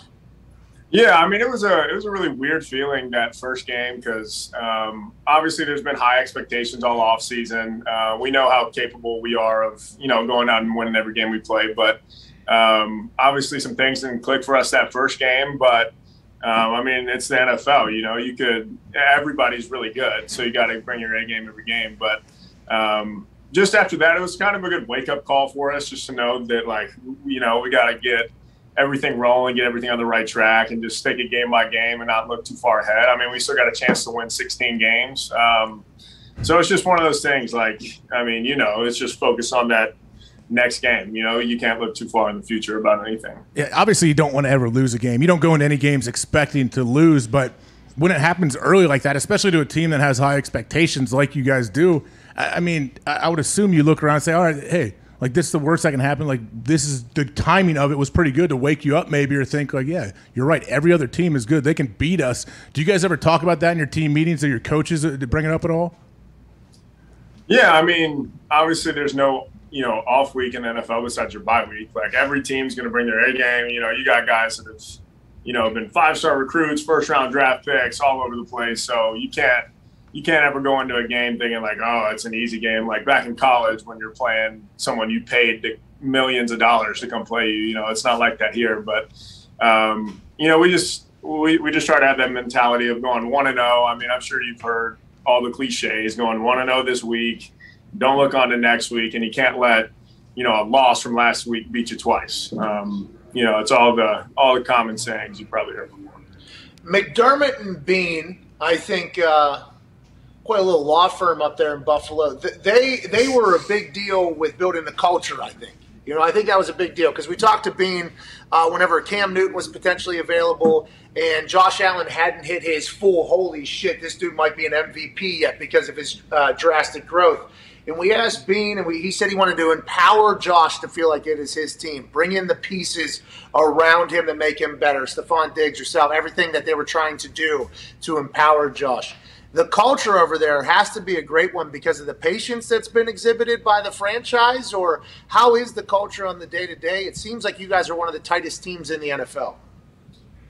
Yeah, honestly, that was one of the biggest things that surprised me going from college to here. Was in college, everybody's, it's kind of that family atmosphere for the most part. Everyone's within a few years of each other. Everyone's going out together after games. Everyone's going to class together, eating meals. Everything's kind of that family atmosphere. But I had no idea what to expect when I got here. But I didn't expect it to be similar at all. But it's been crazy. Like, I feel that same kind of family vibe to it. There's nobody on the team that I see passing. I'm like, oh, screw this guy. This guy sucks. But it's been awesome. I feel like I could go out to eat, go out to dinner with anybody on the team and have a good time. We got all the tight ends, a couple of the linemen going out to dinner tonight. But it's who's been paying awesome, for that? just the atmosphere that everyone has. Who's paying for that dinner tonight? Always the rookies, that's a no-brainer. You guys do credit card Yeah. roulette, or is it credit card roulette, or is it just young? So we'll pick a dinner to get the young guys, but most of the time we do credit card roulette. There's always a guy or two that are hesitant to do that. And we always peer pressure them to do it. First 2 times I ever played that, I lost. So I was scarred. I was one of the guys. I was like, I'm never doing this again. I got hit for 2 dinners that were over $1,000 each. Yeah. And it was early in my career. I'm like, dude, I'm never again. But then you start going and you start winning. And then you go to dinner and you're like, I'm getting the most expensive steak. Yeah. Bring on the appetizers. There's a good chance I'm not paying for any of this. So I'm on kind of a hot streak. Now that I've said that, I'll probably lose tonight. But we'll see how it goes. Well, good luck with that tonight. We have a diehard Packer fan. During the break, he told me he hates the Buffalo Bills. But Ty Schmidt, what do you got? I didn't say that. AJ's a sack of shit. But Dawson, just curious. You said that, obviously there's no bye weeks in the NFL. But going from the Texans, are things kind of heightened in the building this week when you have a team like the Chiefs on Sunday Night Football, and hey, this is probably going to be one of those teams that we're going to see down the road if we want to make it to the Super Bowl? Yeah, I mean, it's the same thing. We try to treat every game the same. We don't try to put any extra pressure on ourselves just for a certain opponent. But at the same time, in the back of all of our minds, we know we lost to this team twice last year. They're the ones that kept us from getting to the Super Bowl. Obviously, they got talent all over the place. So it's just human nature to kind of have that extra chip on your shoulder. But it's kind of speaking out of both sides of your mouth. At the same time, you just got to treat it like every other week, focus on us, do the things that we do simple. But, I think it's definitely in the back of my mind. Going to that field, seeing them celebrate the AFC Championship last year was really tough. So we're excited for this opportunity. I feel like we got a brand new team this year, too. Got a lot of the same parts, but, I feel like it's a completely different team than what we had last year. Completely different team, but it feels like you guys have maybe matured too. Each year, it feels like the team has matured and taken a next step or whatever. How much do you love Bills? Just by looking at you, I don't know much about you except for this conversation where I think you're probably a fucking legend if I had to guess. But just by looking at you and the way you've spoke here, you love Bills Mafia, huh? What a perfect place for you to be. That crowd, that fan base is the fucking best. I am so incredibly jealous. How do you like the Buffalo Bills people that get to play for that? Those motherfuckers are wild, and they stunk for a long time, and they did not care. They show up and show out every single week. It's ridiculous. Last year it was a game that we clinched the division. We knew we were going to have a home playoff game. It was in Denver. I think we got back to the airport at 1 a.m. or something. It was 8 degrees outside. And there's thousands of fans in our parking lot just waiting. No telling how long they were out there, just waiting in the snow. There's a dude up on the roof somehow of the airport. How is that? How do you even get up there? And later we see a video of him jumping through a table from a 3-story building. I can't tell you the amount of videos I've been tagged in of gender reveals of people breaking tables that blow up a balloon with a certain color, and like people setting babies down through tables to almost like baptize them into the Bills Mafia. I mean, coming from the SEC, I thought that was going to be the craziest. You know, the Grove is incredible at Ole Miss. I played at A&M, LSU, Alabama, but there's something about the people here in the Bills Mafia. And it's like, even during away games, like I played in Nashville my rookie year, there was probably 60% Bills fans. It's unbelievable the way they travel, the energy they bring. It's awesome. So Connor has a question for you in a second, but I had to ask, like, is there any kind of certain protocol? Do the coaches, do the PR people come to you and say, hey, if someone throws a big old doubleheader dildo on the field, please do not touch this, like point to a security person? Like, how do you guys deal with that, especially in the COVID times? COVID-covered dildos cannot take the game down. You hear me? That can't happen. Yeah, I mean, I've only seen videos of that. Keep your hands off. off. There's no telling what might be thrown on the field. We've never gone over these instances specifically. But I feel like it'd be one of those things that if we saw it, it'd be like, all right, that's a little shot of adrenaline right there. You see something crazy that the fans are throwing on the field. We're like, all right, let's go. Like, they're into it. We're into it. I mean, there's no telling what you're going to get with these fans every weekend. Yeah, especially if the balls were painted in your guys' colors. Connor, what do you have? Yeah, AJ, I remember you brought one of those to Buffalo that one time you went there. Dawson, you and Josh Allen had a nice little prom touchdown celebration. How did that come to be? And also, what do we got going forward? What do you guys have planned for other celebrations? You know, that was just one of those things that I think we were running out of the tunnel before the game. And I forgot who it was, but they were like, hey, y'all should just take some prom pics after the next one. And we're like, all right, that's a good idea. And I asked Josh, I was like, you want front or back? And he was like, I'll be in the back. So as soon as we scored, I saw him running over with his eyes. He's like, yeah, it's time. And we found the closest camera. It was great. But there's been a couple others in the works. One that we think would definitely get flagged. Big Ball Bass can hit it. Hey, Big Ball Bass can hit it if that thing gets backed up 15, if it's worth it. You know? No question. I mean, that dude's a freak. But have you seen the Key and Peele skit with the 3 hip thrusts? Oh, yeah. I feel like that'd be a classic one. You know, like on the third one, kind of like short stroke it. Josh throws the flag, which is his towel in the air, you know, the whole 9 yards, and, you know, you're really evaluating it. Take the ref's flag. Tell him to take the ref's flag. Grab it out of the refs. You know what I mean? Yeah. That would absolutely draw a flag. but the ref doesn't have one. But that clinches the celebration. I feel like that's one for the history books. Bass would be all fired up. He'd probably crush it even if it was from 60. But yeah, any suggestions? I got one. I got one for you. You know, I think you get flagged for it. I've been wanting to do this forever. I've been teaching my 8-year-old the old, you know, the ball would take a dump with the ball. You know, you bend down and right here, and you drop it. I think you get flagged for that now, unfortunately. Diggs, what do you got? I know you have something. Dawson, you're 24 years old. It's your 3rd year in the league. How awesome was it to get the invite to be included to Tight End University? And did you guys do anything besides just blackout in Nashville? Nice, great question. Yeah, that is a good question. Tight End U was awesome. It's funny because I feel like 90% of the tight ends in the league have the same personality.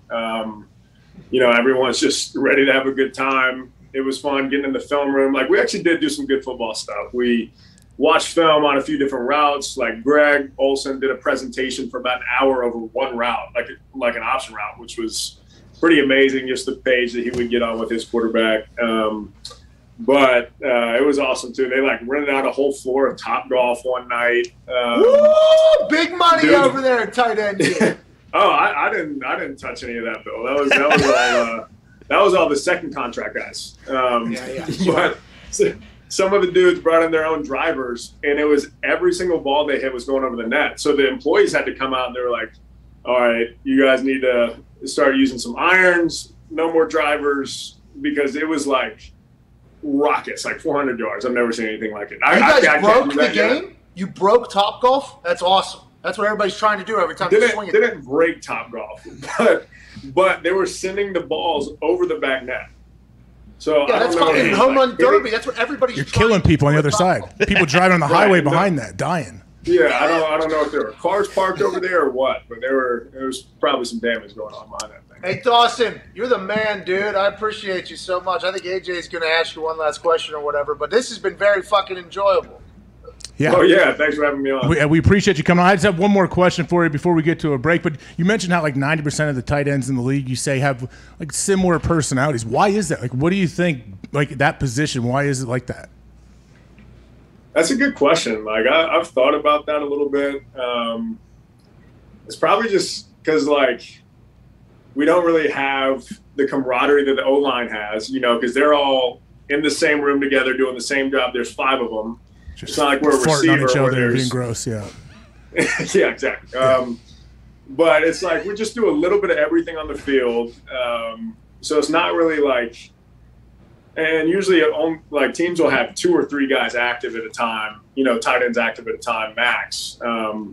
So it's like you really have to bond well with those guys. But when everyone comes together, it's like, you know, what's up? Like we automatically know each other because we've been doing the same thing since we've been in the league. But I don't know. It's just, yeah, I mean. It's a good thing, man. It's a good thing. You guys all have great personalities. You seem like people you'd want to hang out with. So we really appreciate you coming on here, man. Good luck Sunday night against the Chiefs. Big, big game. I'm sure you gained a bunch of fans today by coming on here. People love watching what you do. But ladies and gentlemen, Dawson Knox. Thanks, guys. He's great, wasn't he, Pat? He was awesome. I fucking love that guy. I forgot to ask him how they feel going into Sunday, whether or not I should pick him. Is he there? Is he there, Zeke? No, I dropped him. Shit. He said he's feeling great. I'm sure he says we're feeling great. Oh, Noxie though, huh? A fucking Noxie. I like your. I like your when you were demonstrating what to do if a builder was on the ground. How you? He's young. I didn't know if he's. You know, sometimes people are visual learners. I want to let him know that if, you know, one of them fake cocks end up on the field with COVID on it, this is what you need to do. You know, keep the gloves on. I mean, you definitely don't want to pick it up and throw it, do you?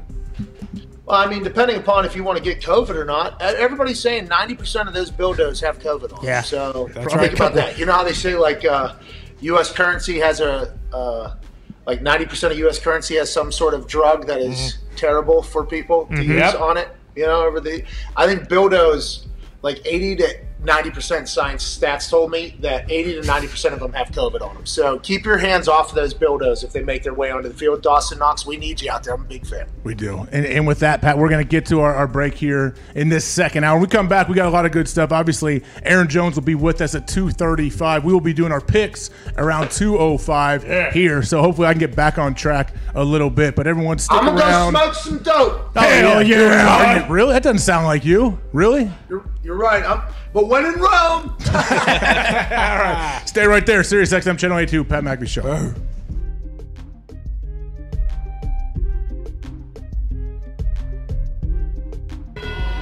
That happens. You know, sometimes wide receiver guys.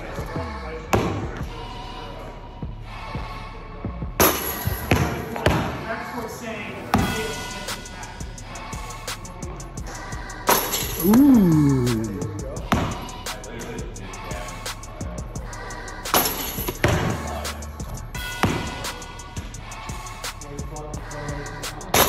Bowling, you hurt yourself?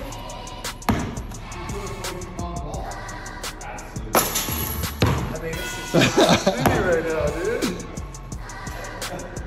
Oh, that was good. They were all net.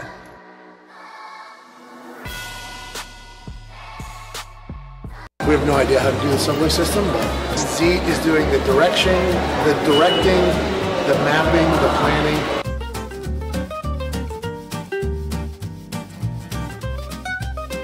Well, my tell is in 10 minutes, that train should be ready.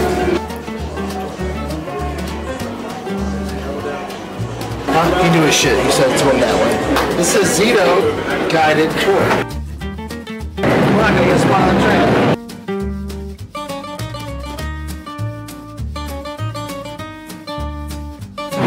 We should get on an Uber.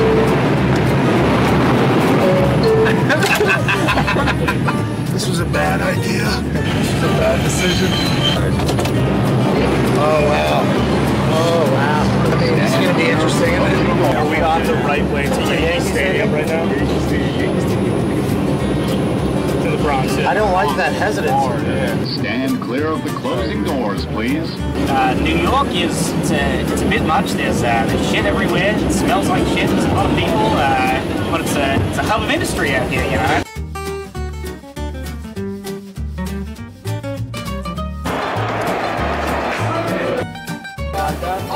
Thank you so much.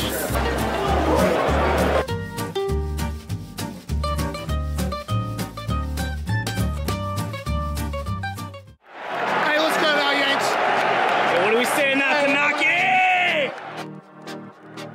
Yeah. Underrated, we the underdogs, underestimated. Underrated, we the underdogs, underestimated. We the one.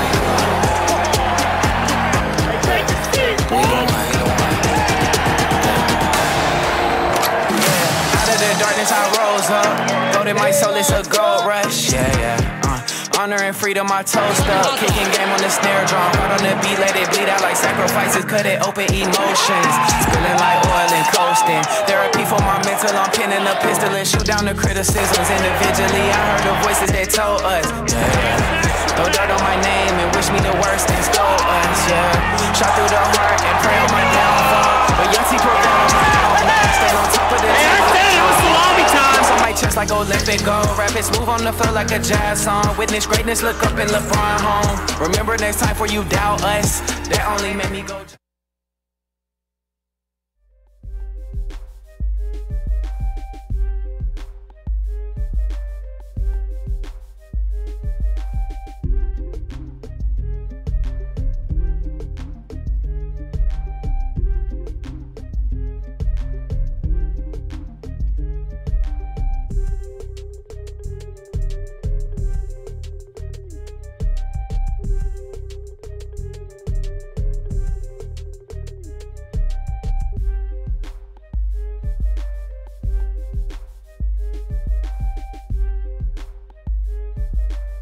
I didn't think I could continue to be an FCC regulated person without really hitting my max potential. And that's why he's with us. I love it. The Pat McAfee Show on Mad Dog Sports Radio, Channel 82. Here we go. Welcome back to the Pat McAfee Show. I am AJ Hawk, sitting in for Pat as he just has a little subtle dance move sitting over in his hotel room in San Jose, California. How's it going, Pat? Hey, it's beautiful out here. I love this place. That beat that was in the background there seemed to strike my bones a little bit. I don't mind the left coast over here. Now, Coach JB, who was on in the first hour from Compton, California, said that San Jose might as well be fucking Kansas, California. Yeah, what does he mean by that? I love it. What does he mean? I think it's pretty country, yeah. Flew over a lot of, flew over a lot of farmland. Really? As I flew in here. I've never been in San Jose or Central California. I think they call it NorCal, but it appears to be Central on the map. Beautiful mountains, a lot of pine. Hey, a lot of pine trees out here. Wow. Stanford country. Is it? Is this that area? Palo Alto. I think it's like right around there. Yeah. Yeah, 45 minutes from San Jose. Hey, Steve Jobs really fucking changed the world in this area that I'm sitting in right now. Hell yeah. Probably smoking on the same grass that I'm smoking on right now. That's You ever right. think about that? Yeah, he did. I saw Elon Musk is taking off. He's leaving Silicon Valley, right? He's moving. Is it Tesla or what's he moving to Austin? Yeah, Tesla's in Texas, I believe. Tesla just officially moved. Yeah. Also, SpaceX. And SpaceX, yeah. Well, yeah, I mean, no income tax, right? In Texas. Why wouldn't you? What? Rogan went to Austin, Mhm. right? Yep. Elon went to Austin. Yeah. Yep. Two Bears, One Cave moving to Austin. It feels like everybody's moving to Austin out of California that has a bit, not everyone. Obviously, there's a lot of fucking people still here. I mean, a lot of people still here in California. But a lot of people moving out of California to go back to Texas. Something I found interesting. It is a mask mandate everywhere you go in here. Really? Yeah. Is that new? So what do you do tonight at the arena? I don't know, because I think I'll probably have to wear it the entire time behind the scenes, I assume. But since I'm working or performing, I think there's a different rule. You know, like it's kind of like these Will the crowd basketball have him players. on? Like, will the crowd have to wear him the whole time? I have no idea.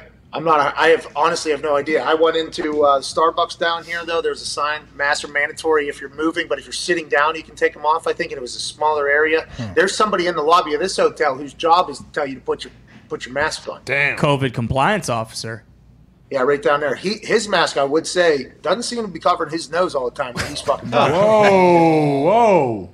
I mean, who am I? If he came after me for my mask potentially not being on 100%, I would let him know, like, let's talk about your fucking mask, pal. All right? Well, It's been bouncing around more than Urban Meyer's fingers.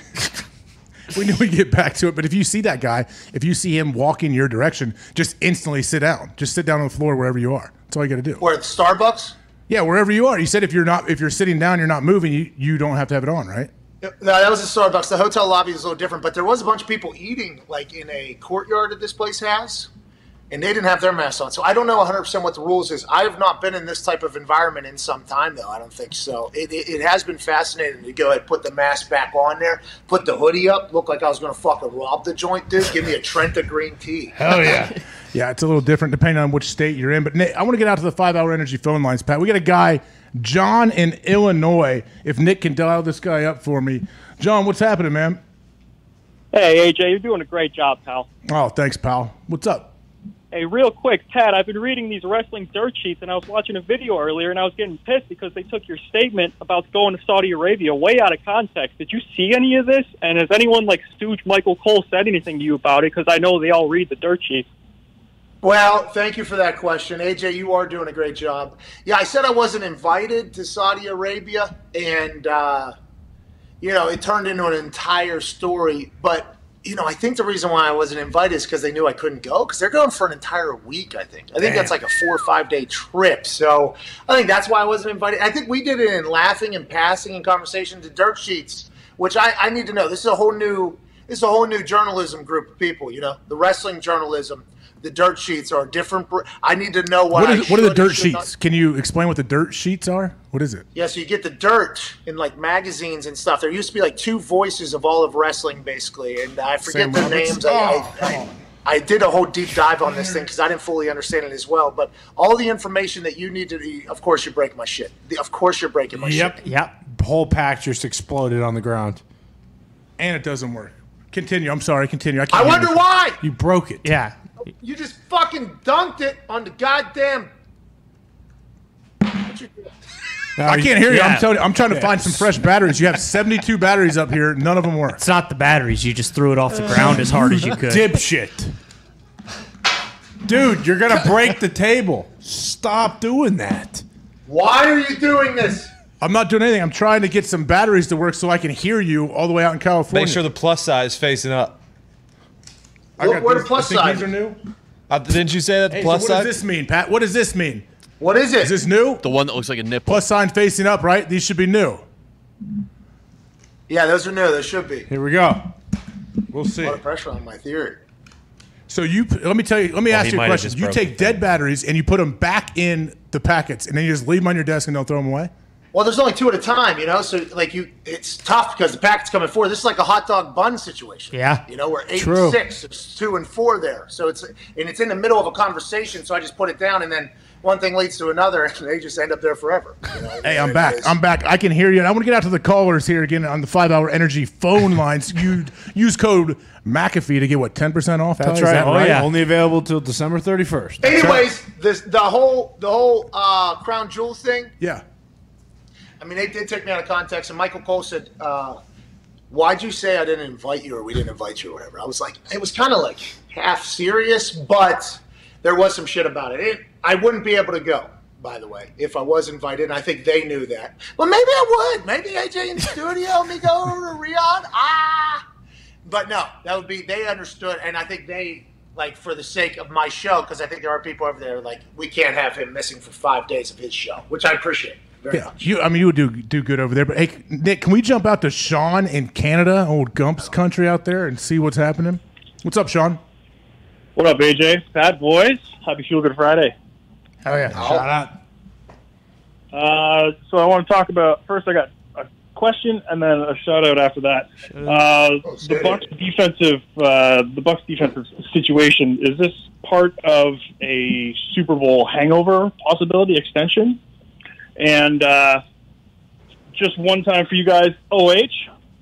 I-O, big guy. I-O. Don't worry, I drowned Pat out. The injury situation, appreciate the call, bud. And all the way in Canada. I'm not sure what part of Canada you live.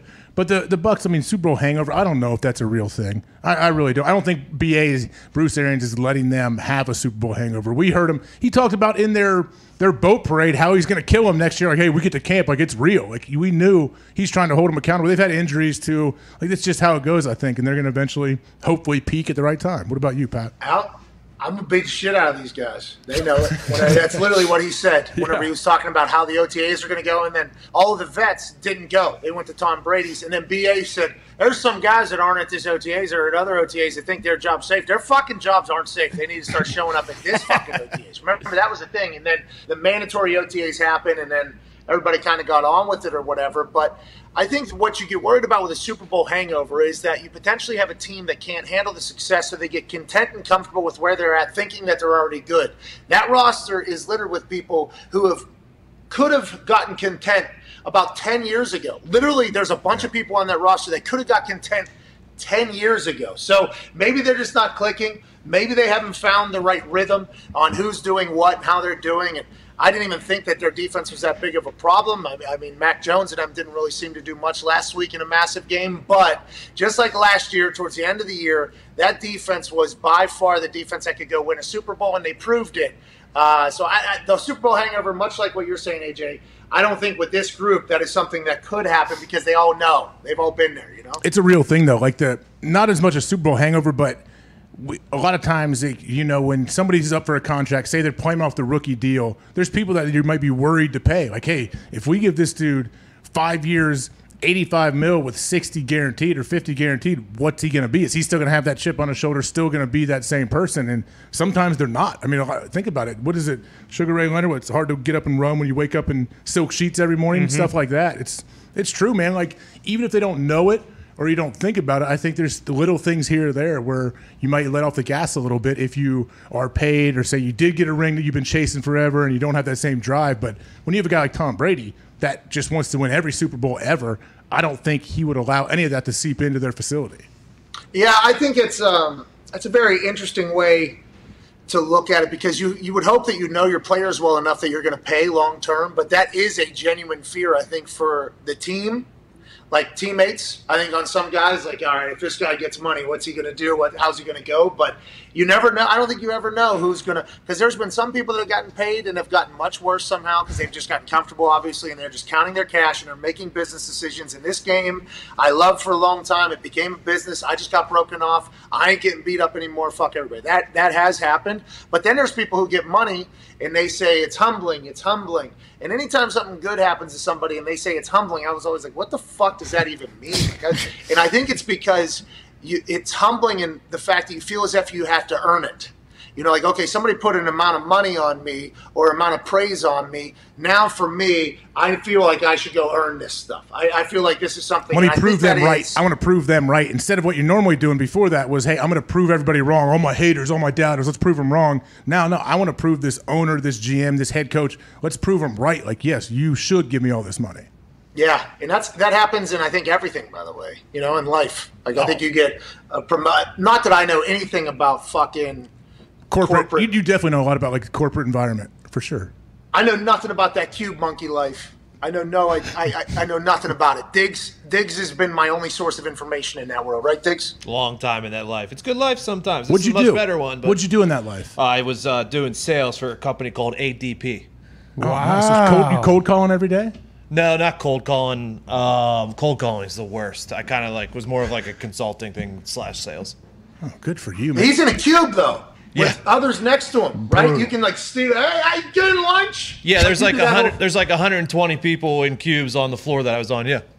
Don't let him fool you, though. It was a working hard or hardly working situation. He worked in the Stratton Oakmont of the cube life. It was awesome. It was awesome. I feel like that's everywhere, right? But if the people who actually work and then they get promoted, we've all seen, I assume in the cube world this has happened. This person gets promoted. They got a guaranteed contract. They do less work. They fucking take days off. They feel as if they've made it. I think that kind of happens everywhere. If you get paid, you get content. You just got to hope that the people you're paying go the opposite direction. They're like, okay, this contract's cool, but that next one's going to be even better. Or thank you for this. I'm going to make sure this is well earned. Hey, we're going to the callers again. We got Jen in Las Vegas on the 5 Hour Energy phone line. Jen, what's on your mom, pal? Hi, hey, I'm a girl. First, I know. I love you, AJ. I love you, Pat. I love every one of you Is your guys. name Jen? Yeah. Jen, like the alcohol. Okay, Gin. Okay. Yeah. Not Jen. Gotcha. And I'm a Dallas Cowboys fan, but I'm an Ohio State fan. All right. 08. I-O.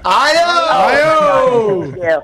The main reason I wanted to call you guys is I've got a lot of like autoimmune issues, and then I had COVID for I'm still suffering. And for years now, every day I have my coffee and I watch every minute of you guys. And you've taught me so much about football. But the main thing what you guys have taught me is, okay, I love you, AJ, because you played for Ohio State. I'm not a Packers fan. However, you have helped me, all you guys, appreciate all the other teams and all the guests you bring on. You've taught me so much about other areas of football and other sports. I just don't think you guys realize how awesome you are. Well, Jen, I don't want to speak out of line here. You're the awesome one. We fucking stink. When you get sick of us, we completely understand. But I want to let you know, thank you for calling in here and reminding us that, we're not just complete shitbirds. That's very nice of you, Jen. And thank you for allowing us to be a part of your entire, life, ecosystem, and everything. Every day.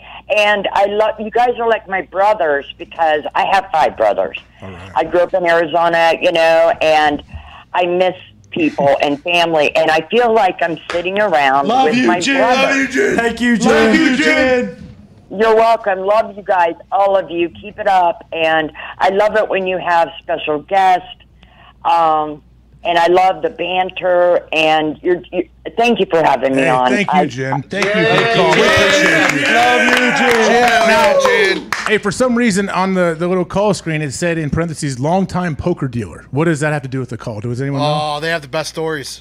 She's a dealer? Mitt She's might a have. dealer in Vegas? That's awesome. That's what it said, longtime poker dealer, and also said Justin Fields before that. So, Oh, and a Bears fan? Let's go. yeah, I'm not sure. He was a Cowboys fan. Oh, no. Well, I'm not sure That's who crazy she's to been. hear, isn't it? Hey, that was fucking absurd to hear. Yeah. A poker dealer in Vegas listens to the show and watches the show and considers us her. Then we are the dumbest group of humans on earth. Thank you so much for allowing us to be a part of it, Jen. I That's agree. awesome. Jen is. It's awesome to hear that you walk out, Legend. you see people. It is funny, I guess. I'm sure you get it way more than me. But when I run into people that watch the show or watch they'll mention specifics to me about, oh man, yeah, your fingers really are that bad. Oh man, and it's someone that you never thought would watch the show or listen. So it's pretty cool every once in a while to see that happen. It happens more and more, I guess, the more you go out. So, as soon as I walked into the dispensary last night, my guy Christian sitting there fucking, oh my God. Because I had a mask on, and he was like, tank top, you're Pat, right? And I was like, yeah, what's up, dude? And he was like, welcome to my store, dude. This is fucking awesome. And he was, I would have kept this place open for you if you would have just messaged me. I'm like, good to have you in the Rolodex, it sounds like. But yeah, that is so fucking cool out here in San Jose, man. Jen in Vegas. It's dumb.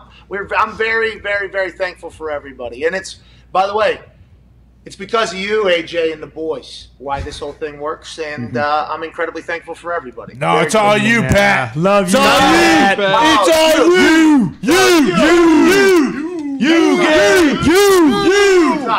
It's us. It's us. What? Yeah. What? It's everybody. And hey, Pat, I don't know if you know this or not. Someone made me aware I was in the bathroom taking a leak in between segments, and I heard there was a couple guys' birthdays out here. Whose birthday is today, right? What? That boy Gumpy! Who else? Somebody else, too. Zito's this weekend. What are you doing for it, Z? What are you going to do? We're going to go to a pizza place. Good for you. What about you, Gump? What are you doing? Couple ice cold, Bud Lights, what? How old are you guys? Do you tell people your age? About to be 30. Gump's You're only 30 years old, Z? That's awesome. Oh, yeah. What was that about, AJ? Yeah. What do you mean? I mean, I forget. What the hell was that? At times, I think you guys are like, we're contemporaries. I'm 37. I'm old as hell compared to all of you. So sometimes I think like, oh, you guys are around my age, but you're not. It's It's all right. It's Gumpy good. is. You guys keep me like you like the TikTok generation, really. That keeps everybody like up to date with what's going on. Mid's the TikTok generation. Do not throw that at our direction. Yeah, it's please. Evie. Evie. Yeah. Evie's very young too. 27, AJ. All Dang, right? you're young too, man. All you guys, Pat, you're Foxy, young. take a stand for yourself. Come on. I'm 40, AJ. Okay, respect it. I respect it. You're passionate. I really Do you do. want to be called Evie? For real? No, I don't know. I do like being called Evie. My mom used to call me that. AJ was going to call me Evan, and then he was going to say Foxy, so then I think he landed on Evie. Oh, Valerie Fox is a saint. A saint. Yeah, well, hey, guess what, Pat? After the break, we are going to get into our picks. I hope you're ready. Yeah. You better get those ready. Sirius XM Channel 82, Mad Dog Sports Radio.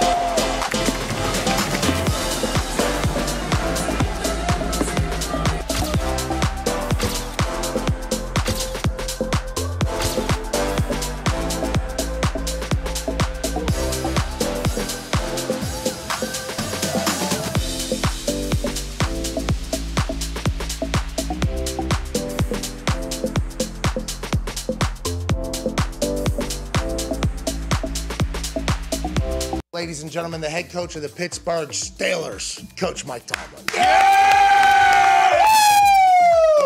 Oh, man, Pat, it's an honor to be on with you, man. Thanks for having me. You're a legend. Thank you for putting me through my workout and having the scouts actually come watch me kick at West Virginia. I don't think I've ever fully thanked you for that moment, Coach. No, man, I've drank the McAfee Kool-Aid for a long time.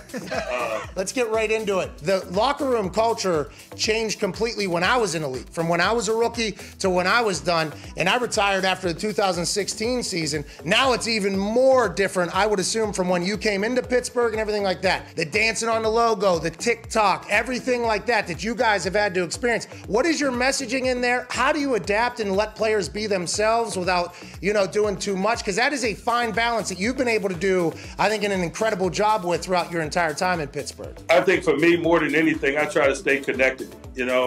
Just getting a sense of where these guys are coming from, what's in vogue for their generation, what captures their attention, how do they learn, how do they communicate, how do they interact with each other formally and informally. And I think being a parent kind of helps me. My boys are 19 and 20, so it's not much difference between them and some of the younger guys that I deal with here. And so for me, it's just about gaining an understanding, working to stay connected. That's my general attitude, man. It's adapt or die for me. And I don't want to be one of them old crusty guys, man, that just refuses to adapt. Although I am one of those old crusty guys now. Yeah, you are old as shit now. You know what I mean? I mean, you've been around a long time. I remember back in the day, whenever you showed up, there was a lot more, to the camera. There was a lot more. Yeah. There was a lot of that. Now you're just old ass man now, huh? You know how it is. Years in this business will scar you, man. It'll settle you down. That is classic. One of my favorite moments with you is when you would tell me every warm-up, I'm going to get you back to Pittsburgh when you're old and cheap. What does that mean?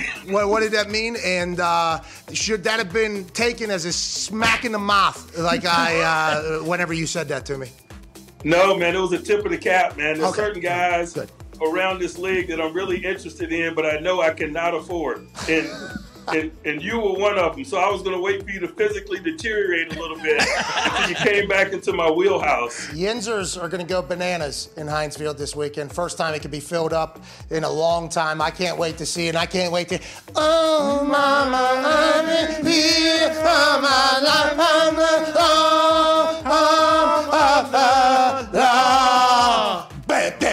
Is that your alarm clock? Yeah, just say yes, by the way. Yeah. It's my ringtone. It's my alarm clock. We appreciate you, Coach T. Last question before we let you go.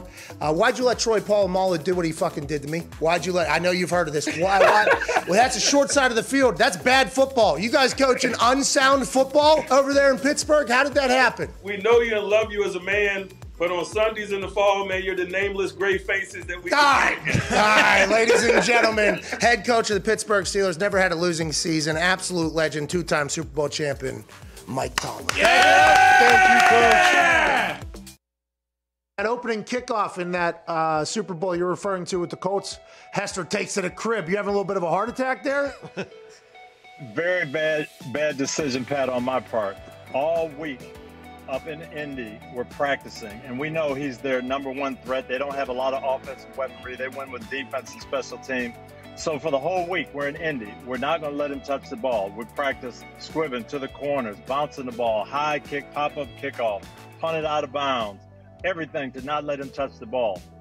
We have a chapel service, and the chaplain talks about David and Goliath, and he says, hey, the reason David beat Goliath, he wasn't afraid. Everybody else was afraid. David ran right at him, threw it right between the eyes, and it was over. And I started thinking, we're acting like we're afraid of Devin Hester. So I told the team on Saturday night, I hope we lose the toss. We're going to kick off. We're going to kick it right down the middle. When we pound him, they'll know we mean business. It's going to be over. We kicked it to him. 12 seconds later, he's in the other end. He's looking at me saying, what idiot decided to kick the ball to Devin Hester? But fortunately, the last 59 minutes, the team made up for it. Wait until they see the tone we set on the opening kickoff. Yeah, that was it. I bet you Vinatieri was sitting there. I don't know if that's such a good idea.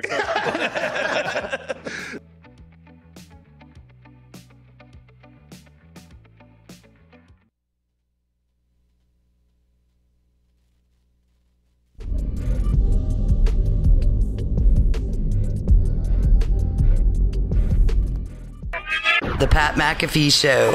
There'll be no rules for our guests, for us, for the things we can talk about. Yes, speaking his mind. I've never had a problem expressing my opinions or my thoughts or anything like that. While being relatable. I haven't had that manufactured fake-ass celebrity that a lot of people have whenever they go on those big networks. I've had a chance to really build my crew, build my following, build my audience. And ridiculous. What am I supposed to do? So I'm supposed to look at something that I can definitely afford and say, nah. Is that what I'm supposed to do? The Pat McAfee Show starts in 3, 2, 1. Hello, welcome back. This is the Pat McAfee Show. I'm AJ Hawk, sitting in for Pat today, and the time has come, Pat. We are going to give our picks here for the whole NFL slate. Week 5. Yeah! Week 5 coming up next. Are you ready? Did you stay up all night and study? Yeah, I stayed up all night studying, thinking about it, knowing that I beat you last week, so now I need to go back to back. Back to back. Well, do we keep the overall standings? Because I would imagine I'm absolutely pummeling you when it comes to that. Match score, cuz. What? Match play. Oh, what have you done for me lately? Is that what we're doing here? No, you just keep scoring weekly. You know, It's like golf. Someone better compile my yearly score too. Over the whole course of the season. You're up 2. You're up 2. Okay, I mean more games now. I want total games. We should keep track of. No, that wouldn't make sense though. Yeah, well, it's all right. Who cares? Doesn't matter. Let's put the games up, Pat. I'm sure you've been agonizing over these games all year. So you picked the Rams last night because you followed me. So therefore, you are welcome. You are 1-0, or you're 1-0 this week. So am I. So we're heading into the rest of the slate, tied up going into the week. Let's start. Hey, I want to look at the Patriots Texans. Let's start right there. This thing is tiny little writing. So Patriots Texans. The Patriots. Geez. 8.5-point favorites. Is that right over the Texans? Yeah, they are missing 4 of the 5 starting offensive linemen this week. The Texans. The Patriots. And they're still 8.5-point favorites? That is very, very high for that. Davey Mill. Oh, man. What do you think here, Pat? Doesn't that seem like a lot? Especially for a team like the Patriots offense hasn't been super explosive. They look good, but they don't put up a ton of points, I feel like. Let's remember Belichick first rookie quarterbacks. It is alarming how confused he makes them. Let's remember what happened to Zach Wilson a couple weeks ago as well. So just throw that out there. Doug Mills has not shown that he's going to maybe be a great player. Nope. I'm not sure. Doug's proved that. 8.5's a lot, but 4 missing offensive linemen. Fuck it. You're not supposed to pick the Patriots, so I'm going with the Patriots on the road. Going ahead and blowing out the Houston Texans down there. You know what? I don't like to do it. I don't like to agree with you, but I'm going to have to go with you here. Patriots minus 8.5 here for this game. I really do. All right. It pains me to do it, Pat. It really does. Eagles, Panthers. Here we go. Eagles are a 3-point dog against the Panthers. Panthers are 3-1. Eagles 1-3. This is a tough one. I don't know how Sirianni's feeling this week. I'm sure he may have something to say here in a few minutes after we make this pick. But what do you think here, Pat? What do you want? Well, I find it interesting that you're going Dahn. I was thinking the same thing. The first game of the day is the 9:30 Jets-Falcons in Europe game. Yeah. Yeah. Okay, whatever, you guys can do whatever you want. If you just want to stay in your box and do what you've been told, that's cool. I'm gonna go up and down. I'm sitting here in the hot seat right now. Hey, you're an outlaw. I get it. I understand. But I'm just saying, to be honest, I was looking at those games while the things were going on, and you've gone. Yeah, I'm gonna bounce around. Guess what? I'm bouncing around. Until 15 picks from now. I'm not just going up and down now. I'm going diagonal, just like Willy Wonka's elevator here. Pretty soon, I'm jumping all around the board. Oh, jeez. All right, I like. Hey, let's keep us on the toes, because the only segment we really do and have a lot of respect for is this one, where we pick the entire fucking slate every week. And coming off a winning weekend, I like. Can you put it back up? Eagles, Panthers. Eagles are 3-point dogs. 20 seconds ago, the Panthers tweeted that Christian McCaffrey is doubtful for Sunday. Oh, man. Give me the Panthers. Wow. Okay. Yeah, you know what? Gosh, this is terrible. I'm going to take the Panthers, too. I will. The fuck? Here we go. You pop that sucker back on. I'm going to just randomly pick another game. No, where do you guys want me to go? You want me to go Jets, Falcons, then we'll just stay going that way? You can't think outside the box. Stay with the way you started. Okay, here we go. Let's do Giants, Cowboys. The Giants are 7-point dogs here. When we look, and you know how many pissed off people are that are watching this and seeing me bounce around the board. Oh, I don't want. Hey, for the people watching, listening, I do not want to upset you. But Pat, I do want to upset you. So let's go Giants, Cowboys right now. +7. I like the Cowboys here at -7. I really do. Hey, me too. I was about to say there's too much hype. People saying that the Giants are going to keep this close. There's too much hype regarding that. I think a lot of people are selling the narrative like, hey, the Giants, not as bad as they look. They've actually gotten better and better, and they did, by the way. Last game in overtime, we want the ball, fuck them. And Saquon Barkley went and did his thing. But I just think the Dallas Cowboys are a fucking squad. They're a wagon, and I like them as well. I hate that we are on the same side of this, though. I am upset about it. I think soon enough we may do that. Okay, here we go. Packers, Bengals. This game is being played in Cincinnati. The Bengals are 3-point favorites, right, coming into this? Man, I'm going to have Packers. Packers are 3-point favorites. I mean, Bengals 3-point dogs at home. What do you think here? Yeah, give me the Packers, dude. What are you talking about? Yeah, I'm with you, too. Packers. I mean, I love Joe Burrow, but I think the Packers win. They win by more than 3. Love Joey Burrow. Okay, absolutely love him. I just assume LaFleur's a better coach than Zach Taylor. Bingo. I don't know. I might be wrong. I'm not 100% sure. I love the team that Cincinnati has. I think they have dogs. I mean, you played on that team. I like that team, but I just think the Packers are the fucking Packers. So what are we even doing here? They're maybe people don't like them because Aaron has long hair, or maybe because they lost that opening week. This is still the fucking Packers, though. You know what I mean? And no offense to the Bengals, because this is a new Bengals. This is a new era in Cincinnati. Same practice facility situation. Brand new Bengals, though, with Joey Bad Boy Burrow at the helm. But this is the Packers. What are we doing? Yeah, the only thing would worry me that their secondary is a little banged up. But if they can get pressure, which, I mean, the Bengals' offensive line has not been great this year, the Packers should, I mean, I'd be shocked if they came out and laid an egg. We pop that slate of games back up there. I need to randomly select another game that I want to pick here.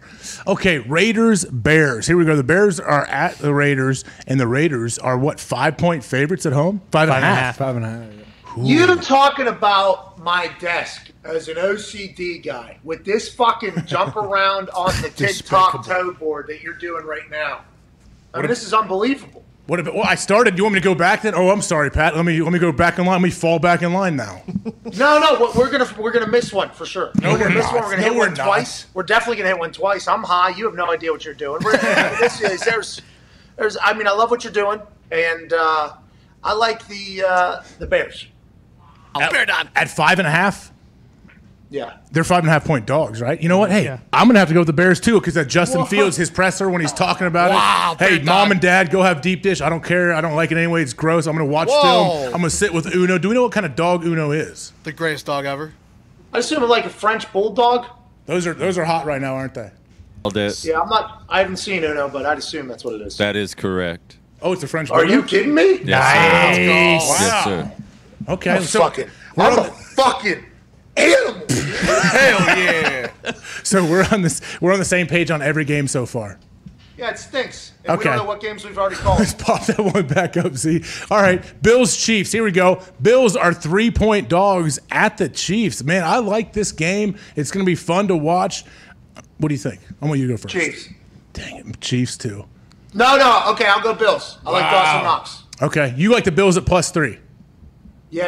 I Okay. like Dawson Knox a lot. I was going to pick Chiefs because what they did to the Eagles, and maybe they're all the way back, and they had a couple like, what's going on? We're not humans. What's going on here? And then they may be back. I like that. But Dawson Knox, after that interview, if you were going to say the Bills, which I assumed you would, hey, Dawson just came on the show while I'm hosting and put him over there. You didn't, though. You picked Chiefs. I'll pick the Bills. I got the Bills then. I think this is going to be a good game, just like I thought last night's game was going to be a good game. And I think this game is awesome, and I'm excited for Sunday Night Football again. All right, good. So we finally disagree. I got the Chiefs at -3. Sunday Night Football at home. We will see what's up with that. Okay, Dolphins Bucks. Man, the Dolphins are 9.5-point dogs at Tampa Bay. This one's kind of tough for me, honestly, to think about. What do you think? The Buccaneers win by 70. Yeah, I got to go with you. I agree. It's tough. Well, Gronk's out. How many people are out for the Bucks? Do we know? Winfield's out as well. Yeah. Doesn't matter. Bruce Arians could play running back, and they'd beat the Dolphins. Well, listen, the Colts have not won a lot of games this year. Okay, one, to be completely transparent. And I've watched all these Colts games with the sound on, by the way, because you can only have one TV with sound on, and I always dedicate it to the Indianapolis Colts game. So I feel like I've watched a lot of Colts. I've heard a lot of Colts. I've listened to the analysts who are always really good for Colts games. It's not like F-level, G-level analysts for the Colts games every single week. The Colts did not play, okay? The Colts did not play a good game of football against that Dolphins team. And the Colts have yet to be able to put it all together. That Dolphins team, and I haven't watched a lot of the games, and I promise to be a Fins Up fan, especially because the passion and vitriol from their fan base to me this offseason on Twitter, which I had a lot of respect for. They looked bad. And I don't know if that's normal, Gump, but that team looked bad. And the Colts beat them, and the Colts didn't even really play that good of football and beat the Dolphins. Yeah, ever since Tua went out, they stink. They are a very, very bad football team. But do you think when Tua comes back, he fixes all the problems? He doesn't fix it, but they're a better team. They can run more plays. They looked decent against the Patriots in Week 1 with Tua. Since he's been gone, they have been god-awful. Well, so I got the Bucks. But people are so torn on Tua, though, aren't they? They're trying to figure out, hey, is he the franchise dude that we think he was when we drafted him? Like, I still feel like people are up in the air on that. Well, right now, I think, by the way, year 4, year 5, people can still be up in the air. I mean, Baker Mayfield's looking at another contract, you know what I mean? And fucking Drew Lock. Derek Carr also has no money left, but he's already got paid. Drew Lock went into his last year, and they didn't know. Josh Allen, I think, for the first couple of years, they didn't know if he was going to be a guy, you know? So, I think the question now is, can Tua's body handle the NFL after the hit that he took, which Darius Butler and you have said it seemed like a pretty routine shot, and the early indications was that there was no injuries, which I think kind of painted a bad narrative. So not only last year the offense was very inefficient, they stunk. New offensive coordinator, they don't look as bad. Tua's letting it rip a little bit. Now, will he be able to be durable enough? There's just always these questions. It seems like nothing's really stable down there, and I feel like the Buccaneers are just only going to get better and better as the year goes by. I honestly want to take the Dolphins here. I'm trying to talk myself into it, but I can't. I'm going to take the Bucks. I mean, I'm probably stupid. I should trust my instincts. You know, you should always trust them, but my instincts say Tom Brady and the Bucks are just going to be too much, and they're going to cover on that one. Can we pop that screen back up? So let's get down to the Niners-Cardinals. So the Niners travel to Arizona, and the Niners are 4-point dogs here. Oh, boy, what do you think here? Cardinals are rolling. Cardinals are only undefeated team in the league right now, too. Kyler Murray on an MVP-type pace right now. Is he able to keep it up? Yes. Cardinals by 10. Oh, boy. What is it again? What's the line? 4.5. 4.5. 9. Yeah, because I don't know about the Niners yet. Jimmy G is still aren't they saying he may play? Yeah, it's up in the air still. Okay. Because it was a muscle contusion. It was a Charlie horse of the calf. It wasn't. He didn't pull his calf. He got hit on the calf. It was a Charlie horse, yeah. That's what Rappaport told us yesterday, allegedly, while you were golfing, toying around, whatever the hell you were doing at your little Ryder Cup event, whatever you had going on, or whatever the black tie affair, look down on everybody event that you had. Yeah, it was a bruise or whatever. So whatever the case, and I like the Niners as a football team. The Cardinals, I literally just got done saying on Monday, are they going to go undefeated? Is this team the best of all time? At home, I think FaZe Clan Kyler is just balling. Yeah. I like that team a lot over there. Yeah, I gotta roll with Kyler and the rest of the Cardinals until they prove me wrong. I think their defense is fun to watch. Kyler obviously does things that nobody else can do. So we agree once again on the Cardinals. We pop that slate of games back up here. Okay, let's bounce around. Let's see where we haven't got to. Ooh. Monday night, Pat. Colts at the Ravens. We don't do Monday till Monday. You're right. Yeah. What are you doing? I would take it. I will take the Ravens at -7 on Monday night, Pat. You can do that later. We'll work on that Monday. Browns Chargers. This intrigues me a bit. So the Browns are 2.5-point dogs traveling to play the Chargers out in LA. What do you think? Chargers, no problem. I don't know what's going on with Baker. I guess people are talking shit on Baker. I don't know how healthy the Browns offense is. I don't know the in and out, but I do know that Chargers team is just – they're a fucking team. They are a wagon. I like the Chargers squad. I like Justin Herbert. I don't want to say Justin Herbert has anything to prove over Baker, but I think Justin Herbert is really just starting to go, really just starting to go. And this is a big AFC matchup. They might meet each other down the road. I like the Chargers in this, especially at home. So I'm going to have to disagree with you on this one. I love the Chargers. I love Justin Herbert. He may be the MVP this year. They may win the Super Bowl. But right now, I'm taking the Browns at what? They're at +2.5? Mm-hmm. Browns. I'll take the Brownies. I know I saw a whole thing out. Baker's talking about his labrum. He made a tackle after a pick. Should quarterbacks go make tackles? I like my quarterback going out there and challenging people, making physical tackles. Sucks that he got hurt a little bit, but I think he's going to be fine. And I think that pass rush for Cleveland hopefully can find a way to get home a bunch of times and make Herbert a little bit uncomfortable. Mike Greenberg was making a point this morning. Old Greeny, two-time Hall of Famer, Greeny, host of Get Up, was making a point that are we not talking enough about how quarterbacks should not make the tackle? If they throw the ball or throw an interception or a turnover happens, just get off the field, because he thinks, which I think a lot of people think, that the torn labrum in the left with the harness, with how tight it is definitely affecting him. This is a contract year. That team's ready to go. He's not his best. If he decides not to make a play for his team there after a turnover, everything's still good. Now, obviously, Sacho came in and told a story about how when he was at the Bears, Pat O'Donnell, who was the punter for the Bears, was either told or did whenever he punted a ball, he would just go get right off the field. So kind of a burial of the brand, kind of by Sacho there. And if that is what Pat O'Donnell did, Pat O'Donnell's a great athlete, very attractive, got big. Hey, go fucking make a tackle for your teammates if they need you, okay? I did that in preseason games because I almost died, and I was told to get the fuck off the field. That's dumb in a preseason game for you to make a tackle. Bingo. I was told that by...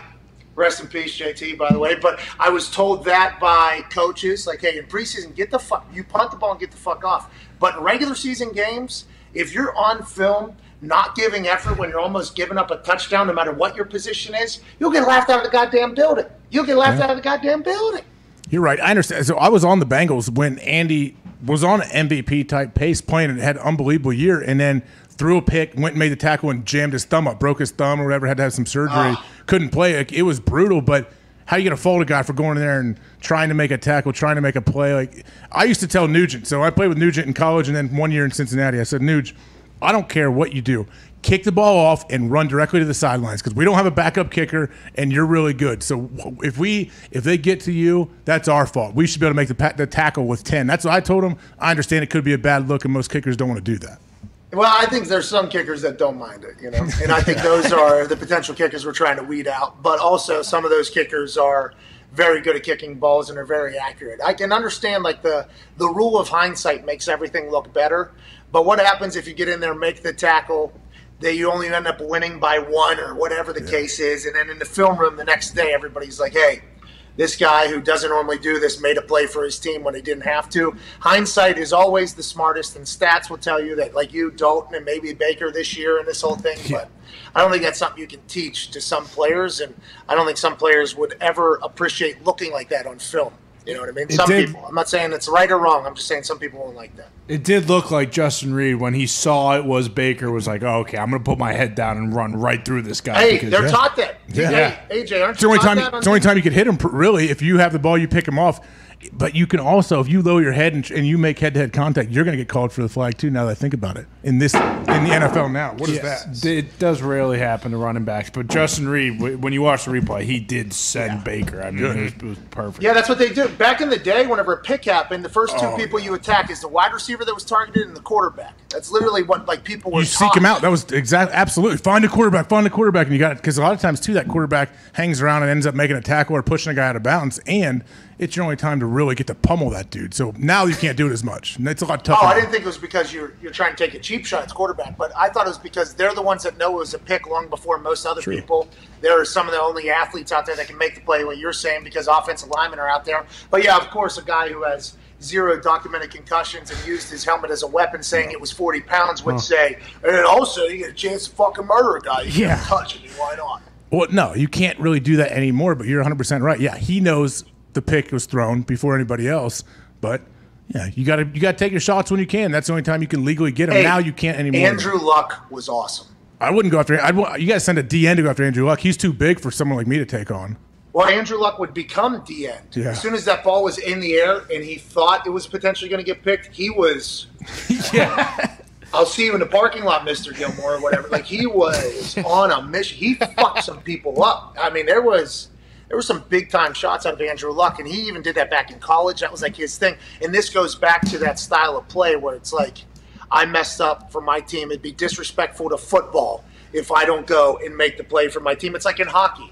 Or in soccer, you lose the ball, or you lose the puck or lose the ball. Normally, you have to at least display a massive amount of effort to get that ball back, or you'll be laughed out of the building. It felt like Andrew Luck viewed it that way. I threw a turnover. I need to make this up for my team, no matter what anybody thinks. He continues, the end of plays going. It's disrespectful to football if I don't go. I assume Carson Wentz, who listens to faith music before the game, would throw his face into a wedge if he accidentally threw a kickoff and there was a 4-man wedge running into him. And that's the type of player that you would assume listens to faith music before the game, but that's what they do out there. That's what they do. We have 5 games remaining if we pop it back up. So we have Jets, Falcons. Here we're trying to find it on this board here. I can't even figure out where we are. So Jets are at Falcons. The Jets are 2.5-point dogs. Traveled to Atlanta. Do we have any idea? In London. Who the hell? Oh, in London. Okay. Do we have any idea what either of these teams are? Like what they're going to be at the end of the season compared to now? Falcons are hurt completely. Yeah. Ridley's out. I think Gage is out. I think they have a couple people out. We have no idea what either of these teams are. The only thing we know is one quarterback's a vet, one quarterback's a rookie.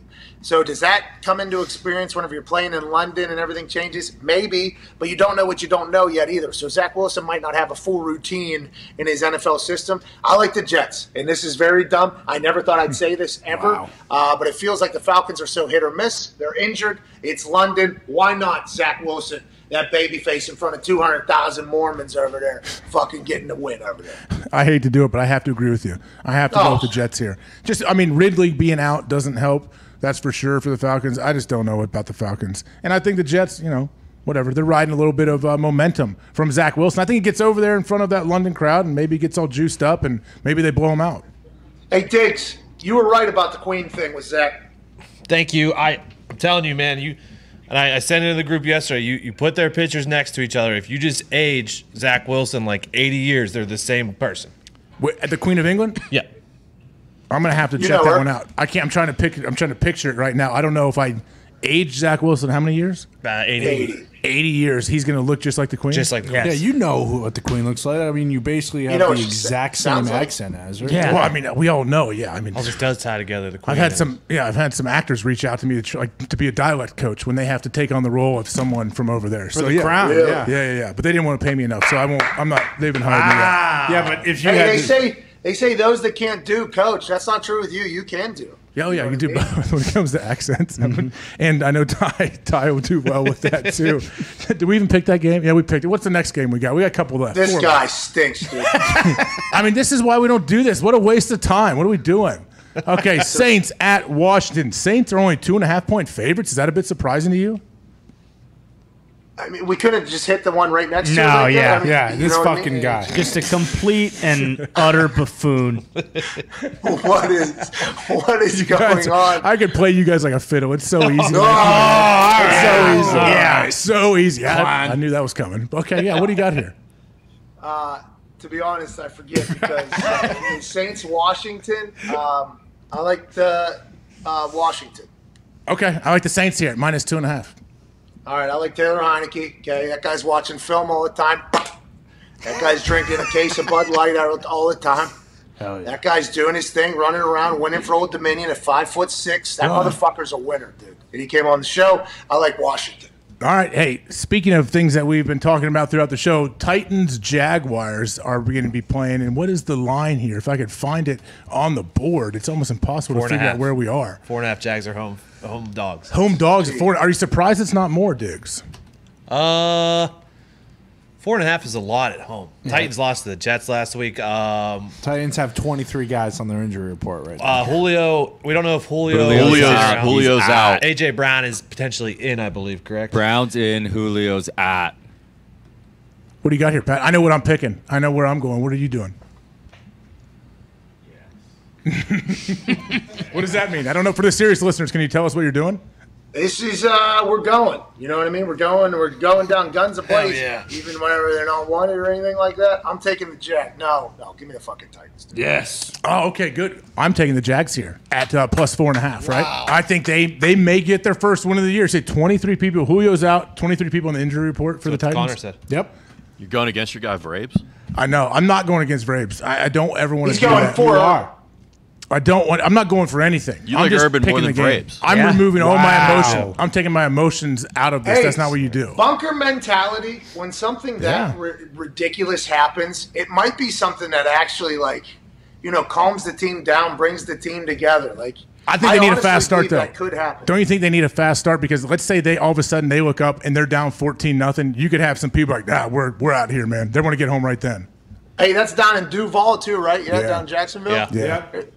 They'll be booing. There's gonna be people in that pool too for. Oh, yeah. Oh, boy. What does that mean? What do you mean? His wandering eyes. How many times do you think he'll go for 2 on Sunday? I mean, Urban Meyer's coming out like this for the second, third, fourth quarter. Let's watch the game here. He's doing that whole head down thing, and then he looks up and seeing out the side of his eye. You think if they're down, he pulls like a Paul Pierce and comes out for the second half, like on crutches or in a wheelchair? for what? What would his ailment be? Just for sympathy. Super horned up for the pool, probably. Just a full. Yeah. I mean, he's got to just lean into it. He's going to have to just go. He had that He opportunity. would love to be though, didn't he? casted up because you're not allowed to wash your fingers when you have a cast on. I mean, yeah, you are. Probably. Zito, relax. I mean, dude. Zito, I love a loves good it. cast joke. What's up? We got a couple games left. Yeah, you do. Yeah. Lions, Vikings. Who knows where it is on this board? Yeah, it's Top third middle. one. Let's go. Oh, Z just says row 1, column 3. Very good description, Z. Thank you very much for telling me Oh, that. good. We're done. Now, where is it? Okay, figure man, the this out. Lions are 9.5-point dogs at Minnesota. Hell What do you yeah. think, Evie? Is that too much? Well, Jared Goff just won the NFLPA MVP this week, so you got to hammer the Lions. What did he do to become that? He gave a bunch of food donations to the people. Hey, good for him. Yeah. Good for Jared Goff. Thank you. Thank you, Jared. A lot better than Mom's spaghetti. Yeah, he didn't open a pop-up spaghetti shop. This is true. Who did that? Eminem. Marshall Mathers. Oh, you're right. I did hear it. We'll get more into that later. But okay, Your hey, second favorite musician from Detroit. who's my first? You know. I know. Bob Ritchie. Bob Seger. lives in Nashville. What are you talking about? Okay. From Detroit. We're not talking about Bob Ritchie. What are we doing here? This is a football show, right, Pat? I got the Lions plus 9.5. Is that right? I'm taking the Lions. Evie, it might be their first win of the year. Yes. All right, yeah. Give me the Vikings. Oh. Good. We got one game left, Z? Is that right? Broncos, Steelers. Oh man, Broncos, Steelers. Diggs. Sorry, I don't know what's going on. I think Teddy's going to play. Really? There was a report earlier today that he passed the concussion protocol from an independent doctor. The team doctors need to clear him or whatever, so it seems like he's going to play. Yeah. If an independent doctor clears him, I would assume the team doctors most likely will clear him as well. Oh man, it's only 1 point. Who's the 1 point favorite? Which team is the favorite? Steelers open as they're still the favorite. I'm a bit surprised that the Steelers are favored. I guess because they're at home, they take a lot of that into account. But also, if the Steelers start out slow, won't they start booing that offense pretty quick? They might get shut out. Mama, I'm in fear for my life from the long arm of the law. They got to get a win in Pittsburgh at some point. I mean, come on. Maybe. This feels like a. Who do you have? This feels like, huh? I got Steelers +1 here on mine. Okay. Oh, Steelers +1 now. Yeah. Okay. Then it's split. I'm taking the Steelers. This feels like a Big Ben Roethlisberger week. You know, everybody's saying how terrible he is. I just watched a video of him literally dive to the ground in the middle of a play while throwing against the Cincinnati Bengals from earlier in the year. I have no idea. That was not a trip. That was not a turf monster. That was him diving to the ground. I think he's seeing shit now, potentially. I think this is a week that everybody thinks the Steelers stink, okay, including me. A couple times I've said, like, what's going on? They stink. And for whatever reason, I just feel like they win this game somehow. I don't know why. I have no clue why. I love the Broncos. I love the team. This just feels like, for whatever reason, the Steelers will win this game somehow. I wanted to go with you here, but when you think of the Broncos, I think of their defense, Von Miller, everything else. I like the Broncos here, so I will take them. Is that all the games, Z? Yep, we got them all. Oh, perfect. That's just perfect timing, Pat. 2:30 right now. 2:35, we will have Aaron Jones, absolute stud running back for the Green Bay Packers. 11:30. Yeah, oh yeah, you're on West Coast time. We know how you work over there. It's all right, but we are at 2:31 right here. Everyone, please stick around. Aaron Jones will be back with us on the other side. This is SiriusXM Mad Dog Sports Radio Channel 82, Pat McAfee Show.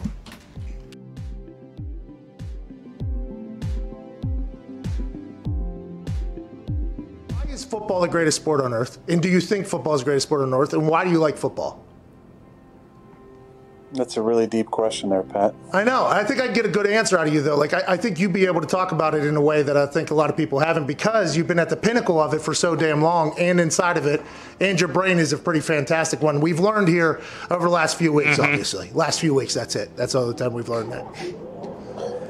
I think it's the greatest sport in the world for one main reason. It is a true team sport where it is damn near impossible for one person to dominate an entire game. If you look at other team sports, basketball with 5 guys on the court, I think you've seen multiple players over the years. Maybe one player, maybe 1 or 2 players on a squad be able to dominate and win championships. Baseball, you can have a dominant pitcher and win championships. Soccer, you can have a dominant forward and or goalie. That seems to be a little more of a team sport, but you don't have 11 players engaged at the same time on every play. It is truly a sport reliant on every player on the field to do their job in order to be successful. And I think that's why at times, you know, certain star players can get maybe too much credit and maybe too much blame on the flip side, because it does take so many players at the same time in 3 phases to win football games. And I think that's the beauty and the draw of our sport, is that something new happens all the time, because you are literally dealing with 11 humans on the field at one time who all have lives outside of football, and there's distractions, there's a reliance on coaching, there's a reliance on preparation, there's a reliance on diet and performance. I just think there's so many facets to it that you see something new every single week, and I think that's the beauty in our game. When it comes to the love that I have for it, it's rooted, and I think like any player who's played for a long time, the love is not just about our sport, it's about competition. And I think there's nothing in the world for me that fills that need and that hole I have like competition. I think players who play for a long time at a high level, you have that need to be satiated competitively, and it's a love of going out there and going against guys and being in an environment where you know that nothing is guaranteed. And that's why at times I've taken umbrage to people saying that it's easy, because it's not easy. It's never easy. And I think that's the beauty in our game, is that you see things new every single week. It's never easy. And your only thing you're guaranteed is the ability to compete. I love that aspect of it. I love competing. I love going out there and harnessing the fear of failure, where I think so many people who maybe don't love football as much, the root of that is a deep fear of failure, that you might go out there and your best might not be good enough, and that's not okay with you.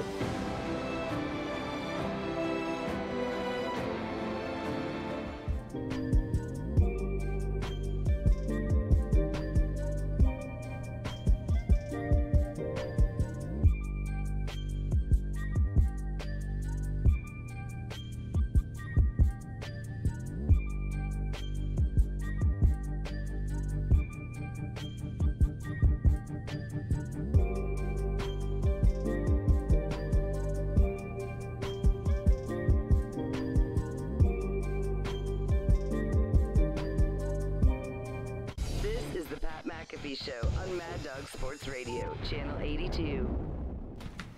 Hey, welcome back. This is the Pat McAfee Show. I'm AJ Hawk sitting in for Pat. Pat is with us out in San Jose reading something. We will be joined by Aaron Jones hopefully shortly here with the show. We're just wrapping up hour 3 on the show. We had Coach JB, Jason Brown, on the show earlier. He was JB, like always. Coach JB is always very entertaining and enlightening. Dawson Knox, we appreciate him as well. The Bills take on the Chiefs this Sunday night.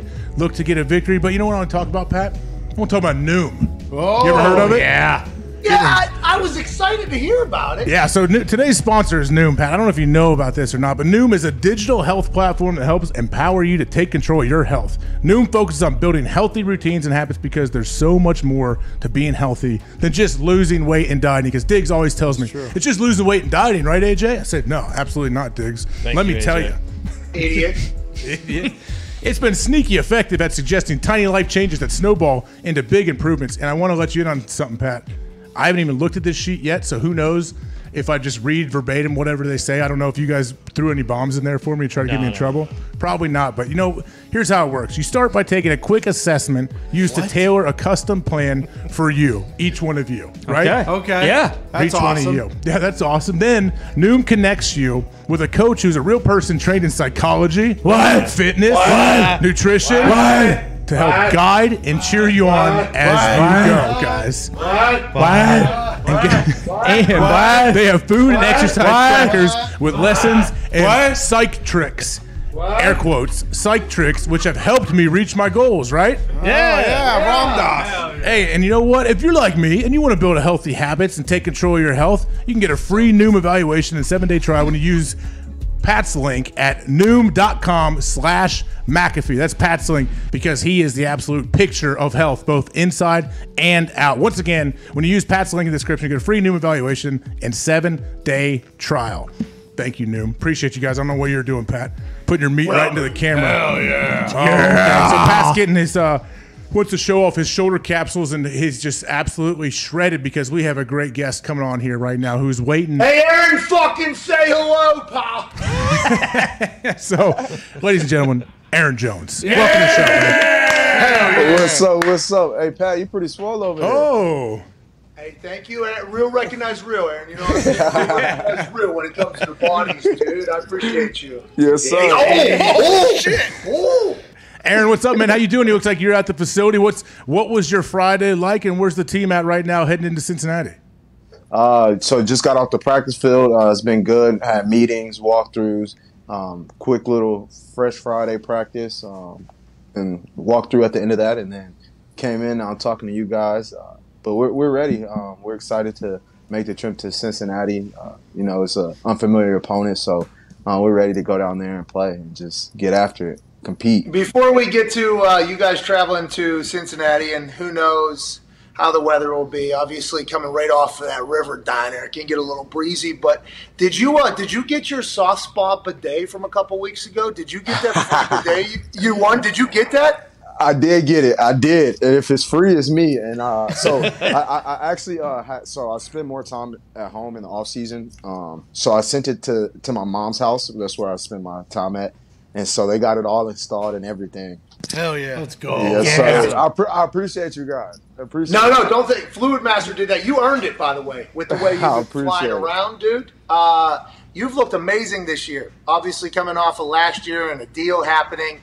That first week, everybody kind of looked shitty, I think. But what was the What do you think the big change was over the years? Over the year thus far, because it looks like you and that entire offense is in quite a rhythm.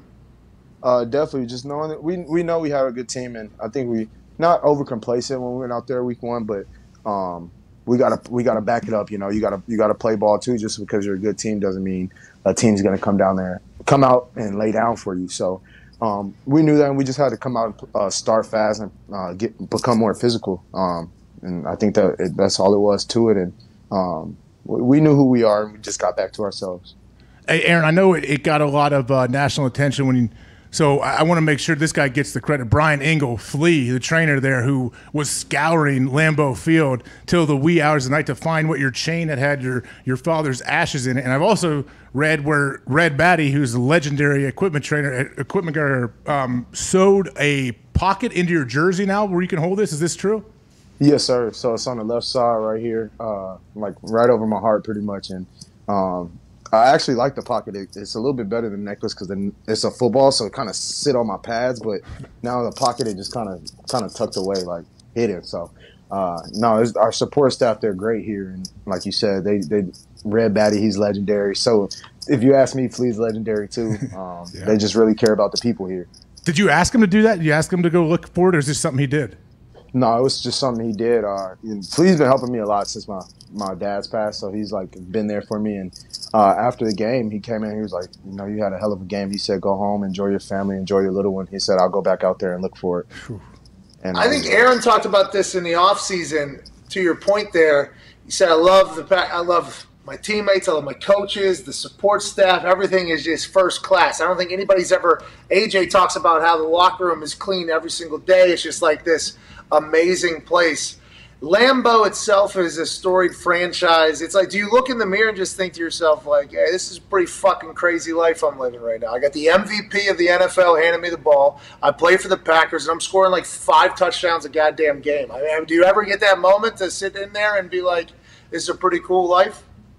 I do. Sometimes I'm like, wow, like, just I'm blessed. That was always my dream. I always had a vision of playing in the NFL, but didn't know. Like, you always want to be successful. You always want to have that for yourself. But, when you do take a step back and look and think, you're like, wow, this is pretty amazing. Like, people call this work. This isn't work. This is what I've been doing my whole life, like, for fun.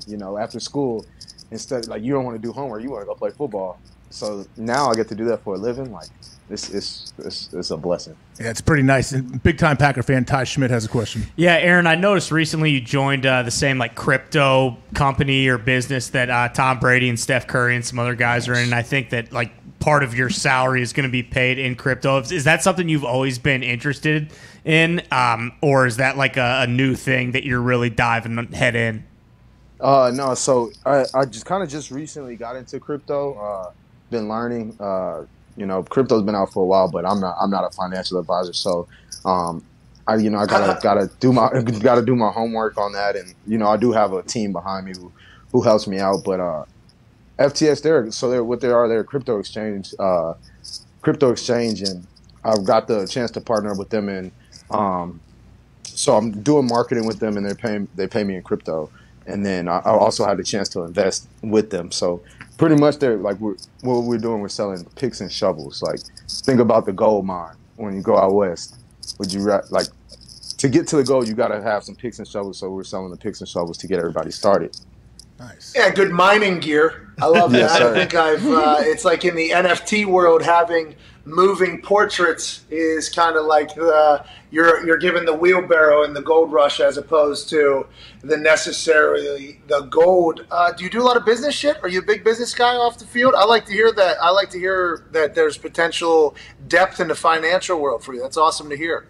Yes, sir. So me and my brother, we recently with this first with FTX that was our first thing we done, but we started Showtime Ventures. So we are looking to get into to more of the business side of things and investing. Let's go, dude! Yeah. Yes, sir. I appreciate that. Hey, do you ever talk to your starting quarterback, Aaron Rodgers? Try to maybe just slide in on a few of his weird business deals. Who knows what he has going on? But also, second part of this question, I mean, like the people. When I say weird, I mean like the people that he has access to, like just the biggest people in the world that he could be doing. Who knows? I don't know exactly what he's involved in, but what's he like on game day? What the hell? What does that mean? I'm saying the dude's is probably gonna be a billionaire someday. He knows all the famous people in the world, so he can join. Hey, Warren Buffett, let me in. And Warren probably said, "Sure, come on over, Aaron. Let's eat a hot pocket or a McDonald's sandwich together." Aaron Rodgers has a deal with Warren Buffett. I'm saying he could. I don't know if he is or not, but he easily could dial him up. But what I'm trying to talk to our guest, Aaron Jones, about is to say, Aaron, what's he like on game day? We see what he's like smiling at Mike Tomlin. They got this little weird thing going back and forth. Like, do you ever see him out of control or lose his mind? He seems like he's always there. Like, he always seems to be present and ready. Always present and ready, like you said. I think what he has is like a calm confidence. Like he gives everybody else confidence around him. Like he'll talk to the team. He'll give you a few words of wisdom or leave you with a message, and he does that for the offense every week, right before, like, as we're warming up. So, I mean, he does so much for you. He makes you believe, and but he's just locked in. He's focused, but he still has that little grin, that little smile on his face. But he's just locked in. You can see it in his eyes. Any difference in him and the team this year? Is there like a sense of urgency? Because back-to-back NFC Championship games, obviously. You have no idea how big the window is going to be for any team. I think history tells us that about every team except for the Patriots. I think for like 20 years somehow they did whatever the fuck they did. I mean, that is unbelievable. But is there any sense of urgency or anything like that this year with, the Aarons? Obviously, you guys keep all that shit out and you're just focused on football. But is there a feeling of like this year should be the year we kind of take that next step? Yes, sir. We definitely think this is our year, to take that step. We've been there the past 2 years, so there's no reason we have pretty much everybody back. We have the talent in the locker room to make that step. We've been in those games, so it's definitely time to make that step, and I think we're capable of it. Connor, what's up? Yeah, Aaron, there's been some talk today about some pregame music, specifically with the Colts. But for you, what's your go-to to get in the zone for the game? Are we talking a little rock and roll, some worship music perhaps, or what are we talking about? So I got a variety. I'll start with some gospel, play like 2 or 3 gospel songs, and then after that is basically hip-hop. Basically hip-hop after that. Are we going hard, though, on the hip-hop? Are we going... What'd you say? You going hard hip hop? Are we doing like lyrical stuff? Or are we going? Because for instance, I'm in right now. The Christian community is coming after me right now. The Christian community is coming after me right now because I said there's no way that Carson Wentz listens to worship music for 6 hours before the game and then goes and tries to kill himself every single play, which is how he plays. Yeah, you can't see that. That's a different opponent. You wouldn't know that. But he is a maniac on the field. I'm getting to watch it this year, Aaron. It's insanity to watch this guy. But I didn't expect worship music to be his. I thought you had to get going, especially in a car crash position like yours. And not that worship can't do that, but it's nice to hear that you start your day with worship and then it makes a lot more sense that then you get into okay, I'm gonna have to go at some point. That's crazy to me. I'm too mentally weak, I think. No, for sure. I'm gonna have to go. Just gets the mind turned up. Who do you listen to? I listen to everybody, like from Nas to Lil Baby, Lil Wayne, Moneybagg Yo. Are you boys with Lil Wayne? I know he comes to games every once in a while. You boys with him? No, I would like to say he's my boy. Yeah. I got to meet him at one of the games. And I got to go on one of his, he did something for iTunes. He had like a kind of like you guys do, like a podcast. Live. Live. Went live with him, and so I got to do that, but haven't got to hang out with him or kick it with him or anything like that. But he said my name in a song, so hey, I'm good. You've arrived. You've made it, man. You officially arrived. If Lil Wayne is saying your name, hey, what about the Bengals? You said uncommon opponent. For somebody that doesn't know what that means, obviously they're not your division. They're in the AFC. You don't play them that often. What kind of challenges does that bring? Tendencies. I would say probably the biggest is tendencies. You try to pick it up off of film.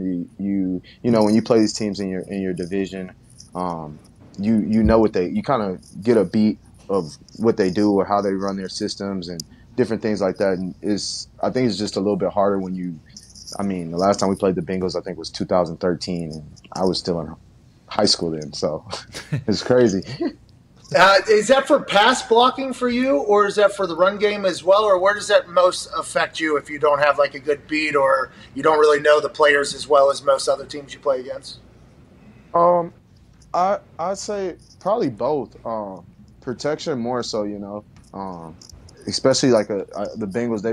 I think they bring a lot of pressure, and they're bringing it from every which way. So when you have teams like that and you're not as familiar with them, you can't fall asleep, or you got to be on high alert at all times. Hey, Aaron, last thing from me here before we let you go. We know you have a big game coming up. We talked earlier on the show about, like, would teams be scared to pay certain guys? Like, say they're done with a rookie deal, and if we give this guy $50 million guaranteed, is he still going to be the same guy? Now, you have obviously gotten a contract from Green Bay, and you're awesome. I know they had no worries. Do you ever see that, or you ever worry about that? Like, hey, what if I do? Like, you have arrived. Like you said, Lil Wayne saying your name in songs. You got a big contract. How do you stay motivated? For me, is my end goal. What my end goal is, and I want to someday I want to be a Hall of Famer. I think that should be every football player's goal who's playing in this league. I think that's the standard that's in the class of the best of all time. So just continue to work till I get there. Just because people say your name, that just means they know you, but that doesn't mean that you made it. Yeah. Hey, true. Getting a couple bags along the way isn't that bad, though. Good luck Not out bad there, at all. man. Yes, thank you, Aaron. We really appreciate you coming on here, man. Good luck this Sunday against the Bengals, and good luck the rest of the year. Appreciate it, Pat. Let me see it one more time. Uh-oh. Oh, come on. Good lighting, Aaron. Let's see. Yes, sir. Oh, man. Don't do that again, Pat. Aaron, watch out. You embarrass him when you do that. You're jacked, man. Good luck this weekend, man. Thanks for coming on. Appreciate it. Aaron Jones, everybody. Appreciate you guys for having me. Yeah! Good dude. Good guy, too. Getting you, like, trying to give you some good pub, too. Get you to flex with that good lighting.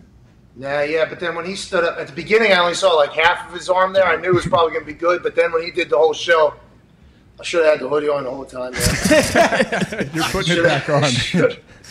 Should have had the hoodie on the whole time, dude. He's a freak. He is such a good dude, too, man. I remember, what was that, against the Cowboys? He had those 4 touchdowns and gave the deuces. Yeah. And it was a penalty. He came on, and he was like, I think he said, my coaches did tell me, like, it's a 15-yard penalty, so I won't be doing that anymore. Yes, sir. No, sir. Like, he was, like, very nice, upbeat, or what. Like, I enjoy the hell out of guys like that who go out and do really well, too. He's a super positive influence, I think, on everybody. Like, the fans just love to – it's fun to root for a guy like that. And I remember, I don't know, pre-COVID, I went to a game in Green Bay, and then I got to go in the locker room afterwards. I was talking to Jimmy Graham, and Aaron was there, and I'd never met him before. I talked to him, like – and I was like, this dude is like has the most infectious, positive personality. Like, he was awesome, and like he always is. But when he and Jamal Williams were on the team together, you talk about two just dynamos of positive energy. I think it's huge. I think that has a huge trickle down, not only on the players but the coaches too. Like, some of these old stooge coaches that want to be mean and want to be frustrated all the time. If you see guys like that, you're like, all right, man, yeah, like we play football because we want to have fun, right? I mean, a long season, okay, of Groundhog's Day for a lot of people.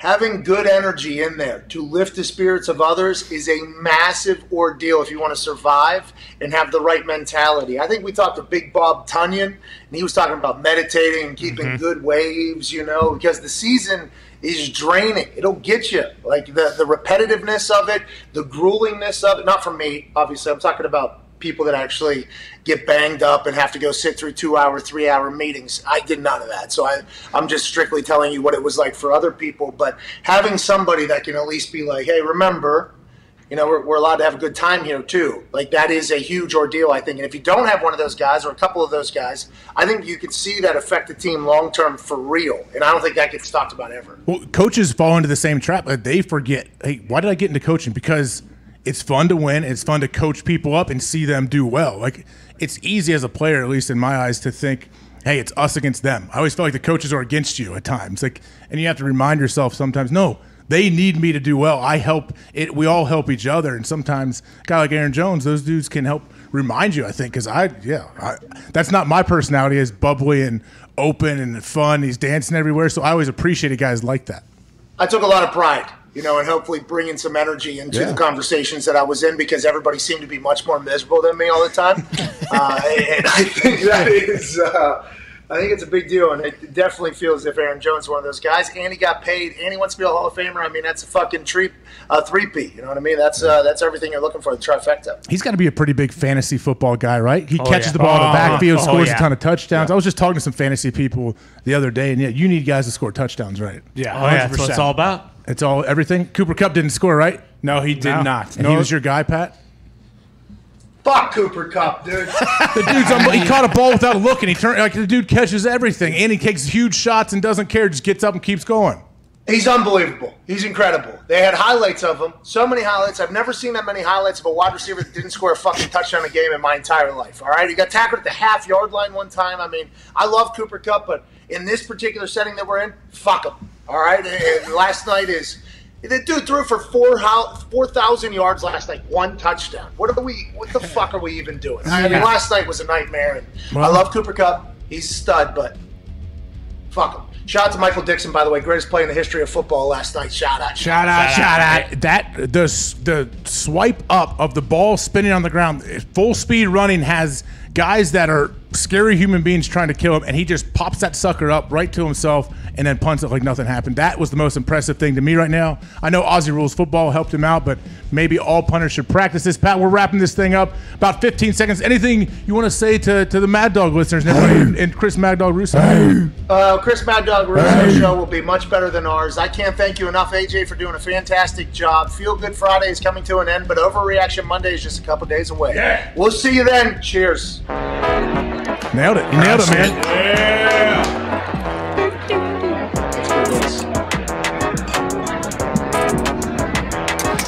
It's only 12 o'clock out there for you almost, huh? Yeah, I'm trying to figure out what to do, like, with my fast, Like, do I eat now? Yeah. Oh, yeah. Stay on. Yeah, keep your body in the Eastern clock for sure. Well, my body didn't sleep in the Eastern clock. I just didn't sleep at all. I mean, this is going to be a problem, I think, tonight. I'm going to drink 2 Celsius. What? I'm not have any sodium and probably pass out on air. Yeah, then definitely eat. If you're going to need both Celsius, you're gonna have to eat beforehand. Hey, but Pat, you better watch your idle time. Connor showed me a video earlier where like we don't want to have idle time. That's when bad things happen. What video are you talking about? I don't know. You showed me a video earlier today of one of our good friends just talking like you can't. Yeah, don't be alone, man. Oh, are you talking to me? I'm talking to you. Oh, okay. I wasn't sure which video you were talking about. I don't know if Pat's seen that video or not. But just, he has. Hold yourself accountable, or don't let any bad things happen to you. You got to make sure you go to dinner with people. Don't have any idle time, man. What? What is this? I don't know. Don't worry about it. I'll send it to you. You definitely know what video he's talking about. It was from a very. I don't want to say something to a guy that doesn't want. It's nothing bad. He's only saying good things. Why not? You already buried him. You might as well. I didn't bury him. No, Dane Orshlovsky. Connor showed me a video, and Connor said, "Is this real?" I said, "Yeah, Dane's a good dude." That tweet's been deleted. Whatever just got sent to me, and it probably sounds like for good reason. Was it a tweet? No, yeah, it was a tweet. I'll send it to you right now. This show stinks, dude. Yep. Hey, look at these things, man. They got all these little tiny things. Wow. So do you have to show anything to get it delivered? Just an ID? ID has to get verified through the website. They do a whole thing. You have to it gets regulated and all this stuff. But I mean, it just showed up in a Tesla. Wow. I mean, what are we doing? This is 2050. This is fucking awesome. Wait, was this self-driving Tesla? No, there was a lady in there. She was it would be awesome if a Tesla was just driving around dropping off dope. Yeah. Open back door. Elon Musk would have, when he does figure that out, that'll be his pinnacle. I guess I'm allowed to just go blow fucking cannabis right in somebody's face down here? Is that cool? If you want to. That's business in California. Yeah. That's how it works. They're over, I think, what's the smoking limit, 18? 21. 21. I don't think it works that way with weed, though. You can't just mask on. They technically I don't think you can do that. Yeah, you can. No, yeah, you can go blow it in anyone's face. Yeah, you can. Try it. Even babies. Only way you know is if you try. This is a good question. How did handle temptation? I did see that video. I did not. Well, you talked about idle time. You didn't know what to do with yourself, so that's why I started thinking of Dane. I'm like, oh, well, you've been talking to Dane then. Let me tell you about last night. So I get in, The flight was supposed. You want to talk about idle time? The flight was supposed to be about, I don't know, 7 hours shorter than it was. Jesus. So we must have caught a heavy headwind. You know what I mean? That trip took a long time. I was up there a long time. So the expected arrival time, I think, was much different than the actual arrival time. So I did miss the first quarter. Massive thanks to the boys sending me text updates. Shout out to you guys. Appreciate that a lot. Then I finally get over here, and I didn't have time to go stop by a dispensary because I'm already missing the first quarter. So I rushed to this hotel.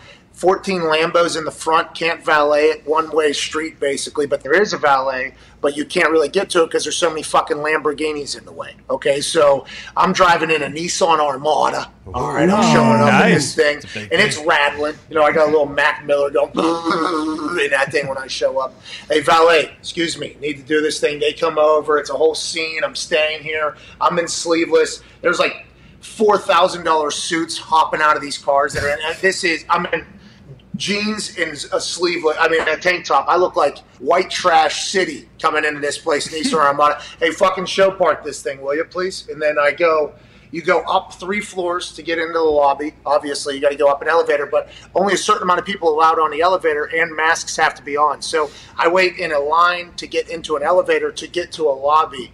In the line, it seemed like there was a lot of people coming into this building. I didn't know. There's, I guess, the nicest club in San Jose in this restaurant. It's like a really high, hoity-toity restaurant club in there. Whatever the case. Watch the whole game. Game ends 8:35-ish, local time.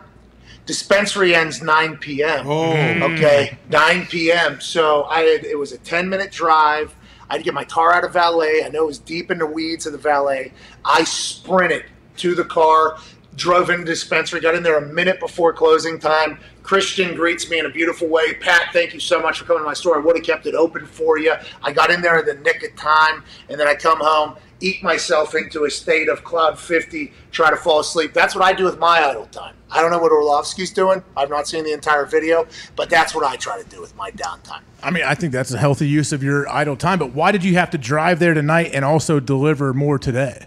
So I got the delivery done while I was driving to it because I didn't think I was going to make it. Oh, okay. So I thought the delivery was going to come tonight. The only option after I put in my card, the ID got regular or okayed and everything, was for this morning, 8 a.m. to 9 a.m.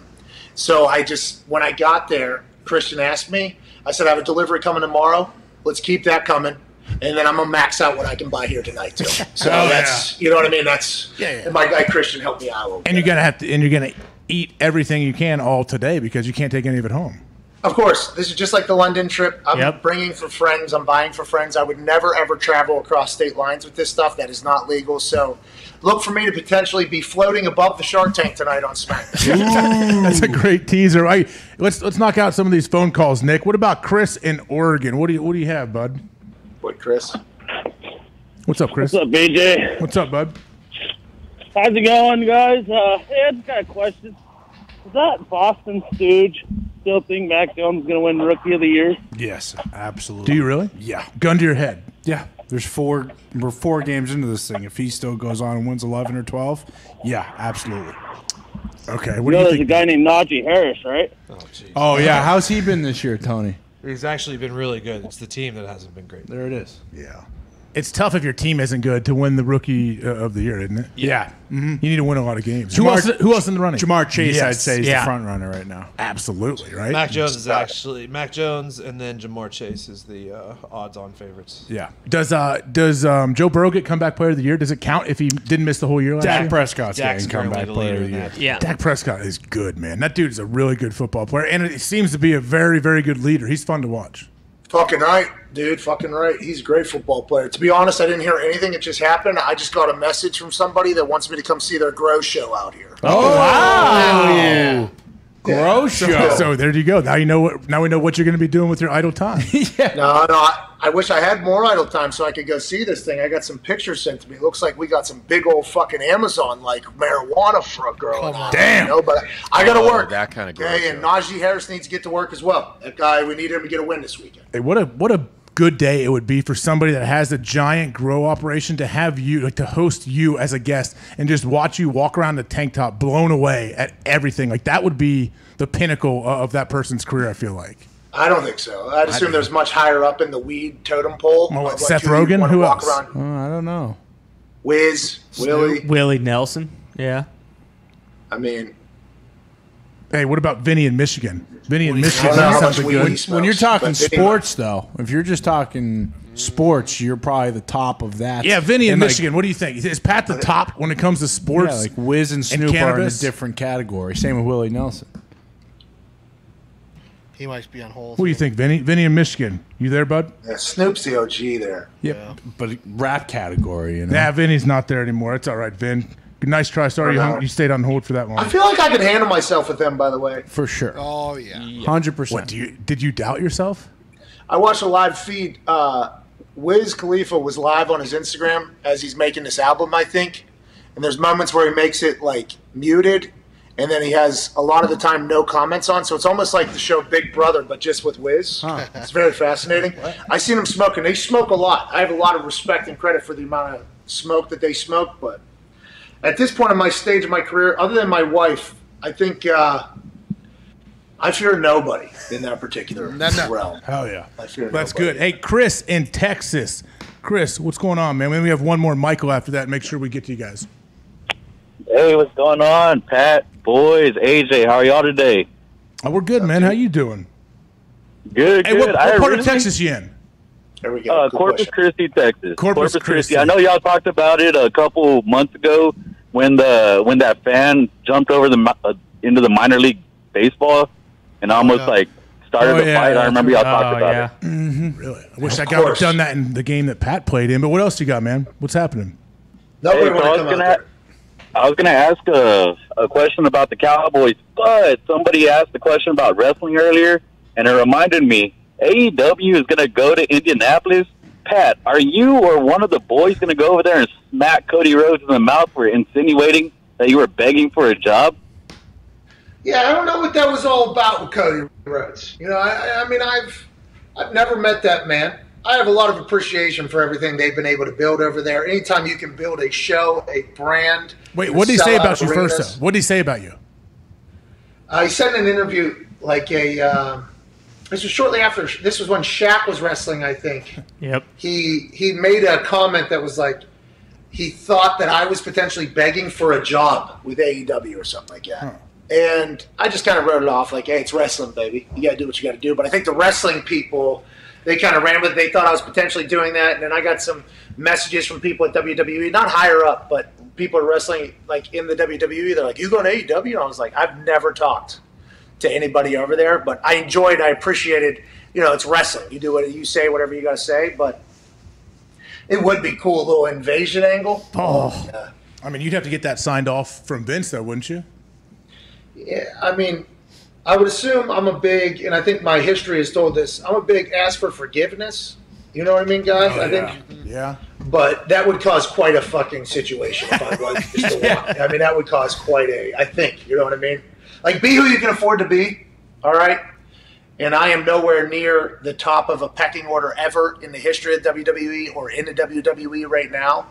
But if they were in Indianapolis and I was to show up and it became a scene, I don't know how it would go. I think I would potentially. I don't know how it would go. That'd be awesome. It'd be sweet to think about. I think it'd be good for both organizations. The last call here, Michael in Oklahoma. I mean, to be clear, one show is very, very good. Okay, it's about 1 million viewers. Mm-hmm. Okay. Another one gets like 3-4 million. So, like, I think it would be good for everybody, all parties involved, and I think it's great for wrestling fans as a whole. But it is nice to be on the premier sports entertainment program. And don't ever get it fucking twisted, no matter how loud that bay sounds in every arena, and it's getting louder somehow. Hell yeah. It's good. It's good for everybody. I think it lifts everybody up. Michael, Oklahoma, what's happening, bud? Rising tides. Boom. Gentlemen, it's an absolute pleasure and honor to speak with you guys. First and foremost, you referenced it a lot on the show, AJ. Shout out to you, Mr. Hawk, for your time in Cincinnati as a famous fan, diehard, lifelong, 30 years. Very appreciative of your time in Cincinnati. Wish you could have stuck around and could have had more success with you there. My question is actually about the game this week. Obviously, I think it's Joe Burrow's biggest game so far in his very young and I think very promising career. Can you kind of talk to me a little bit about kind of the mindset in the locker room this week, Mr. Hawk. As a defensive leader, are you in Burrow's ear this week? Kind of talk to him about going up against one of the greatest quarterbacks of all time in Aaron Rodgers. Is that more of the offensive side of the ball, those key position guys like Jamar Chase, Tyler Boyd talking with him? Or is that coaching? And then kind of like what's the attitude, what's the mind frame this weekend in the locker room? Love the show. I'll hang up and listen. Thanks, guys. All right. Appreciate the call, Michael. He asked if I'm in Joe Burrow's ear. Pat just chugged the whole water pretty much. Jesus. That Fiji water that Fiji water that cost $27 that Pat just took off the nightstand. That was 1 liter. Oh, it was the big boy. Wow. That's impressive. Holy shit. I won't be passing out tonight because of dehydration. Do you think Joe? So that guy, Michael, I believe. Do you think Joe Burrow thinks about Aaron at all when he thinks about playing the Packers? He's not playing Aaron Rodgers. He's playing the Packers defense. Joe Burrow, by all accounts, is an absolute savage, right? Yeah. That's what everybody's saying? Yes. He ain't worried about Aaron. He's worried about slicing and dicing that defense that just got Jalen Smith and Russell Douglas out of West Virginia. We forgot to mention Jalen Smith signed with the Packers. Is he going to be starting this week? Do we know? Have you heard anything? Asked Rap Sheet yesterday. He said probably not. He might get a couple snaps, but no, he's probably not going to start. Why not? I mean, I don't know. I guess you got to learn the scheme a little bit more. Got to Yeah. learn a little bit more of the scheme. But once he learns the scheme and he's in, I'm sure he's going to get a good chunk of time, right? Yeah, you would think. As long as he's healthy. I mean, kind of a surprising release from the Cowboys to let him go when they did, especially if they owe him money and all that. But Big Mike. Hey, Big Mike petty like that? Like if he doesn't like him, he'll cut him. I mean, I don't know. Is Big Mike making the call there? Like, the head coach usually doesn't make the call to fire and bring guys in. It's usually the GM and owner.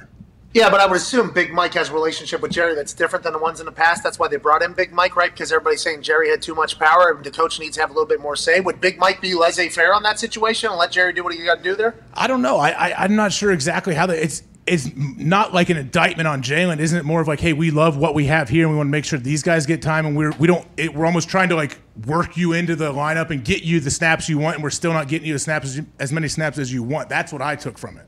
I mean, that's how they laid it out for sure. You know, they said it wasn't him, it was us, right? Which is classic. But also, they're still paying him like $16 million or something like that, which a lot of people would say there has to be something some package you can keep him around. But maybe they did come to an agreement where Jalen was like, I would like to play. It's not just about money. I would like to be able to earn my keep around here. And maybe that's why it happened. I don't know. I think we'll have to learn more as we go. I tell you what, if you're Jalen, like, sure, I'm sure he was a bit shocked, a bit surprised. But then he's like, oh, wait, I'm going to go sign with the Packers. Aaron Rodgers is my quarterback. I went from one really good team to another really good team. Okay, I'm okay with this now, and hopefully he finds a role and he gets more time. I believe. Hey, Dallas is a big city. It's a good time, but I mean, have you ever heard about Green Bay? This place is awesome. Can't fucking wait. I'm pretty sure LaFleur was one of his coaches at Notre Dame too, which is a big reason why he wanted to sign with the Packers. You're right, he was. So there we go. Many reasons why it should turn out pretty good for Jalen and for the Cowboys. I mean, Micah Parsons has come on and been a stud. For the Cowboys, Van Der Esch, they want to keep him in all the time too, don't they? Yeah, but Micah, they kind of have moved to edge rusher more so than middle linebacker. I believe there's another rookie that they drafted who's also playing well. The kid from LSU, Jabril Cox, I believe. Yeah, I mean, Jalen probably, even though he doesn't want to leave Dallas, I'm sure he loves the relationships he has created. He played like half the snaps, didn't he? Or not even half the snaps so far. I'm sure he wants to be in there all the time, and he probably I has only a better saw chance. a few of the plays, and I hope those aren't reminiscent of the plays he's going to do for the Green Bay Packers on Twitter. But I think we have some breaking news, don't we? We have some breaking news there, Zito. Let's see it. Cam Inman. 49ers Jimmy Garoppolo is not practicing again today. Say hey, Trey, starting Sunday. Oh! Is that Bruce? Did Bruce like that? Trey. Here is on Sunday, how will he do? Say hey. Trey is on Sunday. Say hey. 1 week removed from Kyle. Wait, is this a that's why he's guarantee, the backup. Is this a Kyle guarantee? Shanahan basically came out and said that's why the guy's number 2 overall, or our second string quarterback, because of how he potentially looked. I would assume this week they have molded the offense around Trey. Who knows what that's going to look like? Excited to see Kyle Shanahan utilize Trey for what Trey is, as opposed to what Jimmy is, and as opposed to Trey in Jimmy's offense with a couple packages. Bruised calf. I guess it's a little bit too much. It could be a real pain in the ass, and now we got Trey Lance starting. AJ. So what if Trey comes out and lights it up? Is he the starter moving forward? This is fascinating. This is crazier than the Chicago situation for sure, because Kyle Shanahan and Lynch both said that when Jimmy's healthy and playing, we win games. And stats say that. Like, stats prove that when Jimmy's playing and he's healthy and the team isn't, getting kicked out of their stadium and everything like that, they win games. They've been very consistent with the fact that it's when Jimmy gets hurt that we stink. So we need another quarterback. What happens when Jimmy's healthy and the other quarterback came in when Jimmy wasn't healthy and had success? Or what happens if he struggles a little bit? When do you know? When do you not? That's the big, especially if they win somehow against the Cardinals, which I'm not saying they are, but if they somehow get into this whole NFC West conversation, which is going to start to heat up here as the league, as the year continues to go on, I mean, that's going to be a focal point of a lot of conversation over there. I mean, yeah, that's the thing. Like, let's say they go out there and they win, and Trey plays well, then I would assume Jimmy will be ready next week, especially if it's a bruised calf, it's not a pulled calf. They're going to have a decision to make. I guess it's a good problem to have if you're Kyle Shanahan, though, right? I mean, I guess it's a good problem to have. They probably handled it internally with absolute full transparency. That's what Lynch said he was with Jimmy. That's what Shanahan said he was with Jimmy. They didn't tell him who they were drafting. We're drafting a guy. This is why. You're in our plans. We're going to keep you around, even though everybody, including us, thought that they were going to trade him because of the money that they would have saved. They kept him around. So I'd assume Jimmy has all the trust in the world, as does Trey. Real quick, before I get out of here, are you wearing cleats? I'm wearing my full costume, as you said, from when I played the Ryder Cup. I got spikes on here, buddy. You Jesus. Almost fell there, too. But, yeah, I got my spikes on. Of course. Why wouldn't I? Look. Bam. I've had great grip out here on this rubber flooring you have. That is amazing. I thought I heard a couple little, they're not metal. They're not metal. I'm not Bryson. I'm not wearing metal spikes, but they're they're actually golf shoes. No, but it didn't sound like a pair of J's because you were moving with them. J's, you're trying to walk like this. You don't crease them. You've been just cracking around with those things. That might have been his puffy jacket swishing around into the microphone. Jeez, that too, yeah. Might have been that. Clap. Hell yeah. Look at that. Look at that. Hey, AJ, you did a great job. I appreciate you doing this, man. Hey, thank you. Yeah, it was fun. It's fun to come in here. I appreciate you having me in here in person. It's fun to see the boys in person and sit here and let them just annihilate me right to my face instead of through the computer. Yeah. I do like that our crew.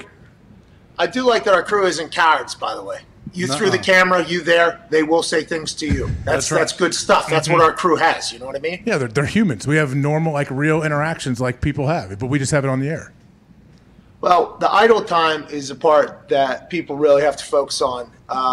With that being said, it would be nice to be around you sometime. You and me in the studio at some point. Yeah, we should do that sometime where you're actually in town. Yeah, but then you would never come if I wasn't. But where would I? The problem is though, there's no room. I would have to sit in one of the gamer chairs. Where am I going to sit up here? We give you a desk because I'm about sick of you fucking with my desk to begin with. I don't want a baby desk right here next to you. I'll probably sit low. I'll be like Siciliano, sitting 3 feet below you. Yeah.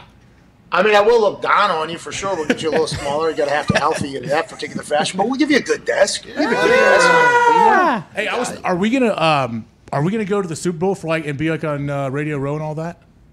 That's trying to be figured out right now, actually, because FanDuel has to deal with the NFL and Sirius has to deal with the NFL. So I feel like we're going to be in Radio Row or whatever. We're going to be doing it, I think, differently. I've been asked for a couple ideas, and I think we have the idea. I hope it works. Oh, I'm looking forward to hearing that. I think it'd be fun, man. For their thinking of Radio Row in a normal sense to me seems like a little bit of a nightmare, but to do it here with you guys would be awesome. I think it'd be fun. Yeah, we're going to actually. I don't want to. Where is the Super Bowl this year? LA. Oh, SoFi. We're going to just talk about what's happening at Radio Row, mostly. Yeah. Oh, that's the best. I figured you're going to probably rent Dan Bilzerian's house that he rented for a while out there. It'd be great. Okay, there's a lot of people that rent houses out in LA. Everybody. I'm saying his is amazing. I've seen the house that he rented for a while. No, but I think at Radio Row, we're potentially going to have an actual setup, allegedly. I'm not sure. None of this has been finalized. There's been some conversations and some meetings about it. But allegedly, we're going to get a real setup. I want cameras that go out. You know what I mean? That shoot out. I want them to shoot out. And I would like us, hopefully Aaron will come and maybe we'll have some other people stop by. And Drew we Brees, just judge every other show. Yeah, and Pat can be like, oh, look, there's the guy that the Toxic Table has talked shit on 1,000 times. Yeah, Come on up here. Get over here.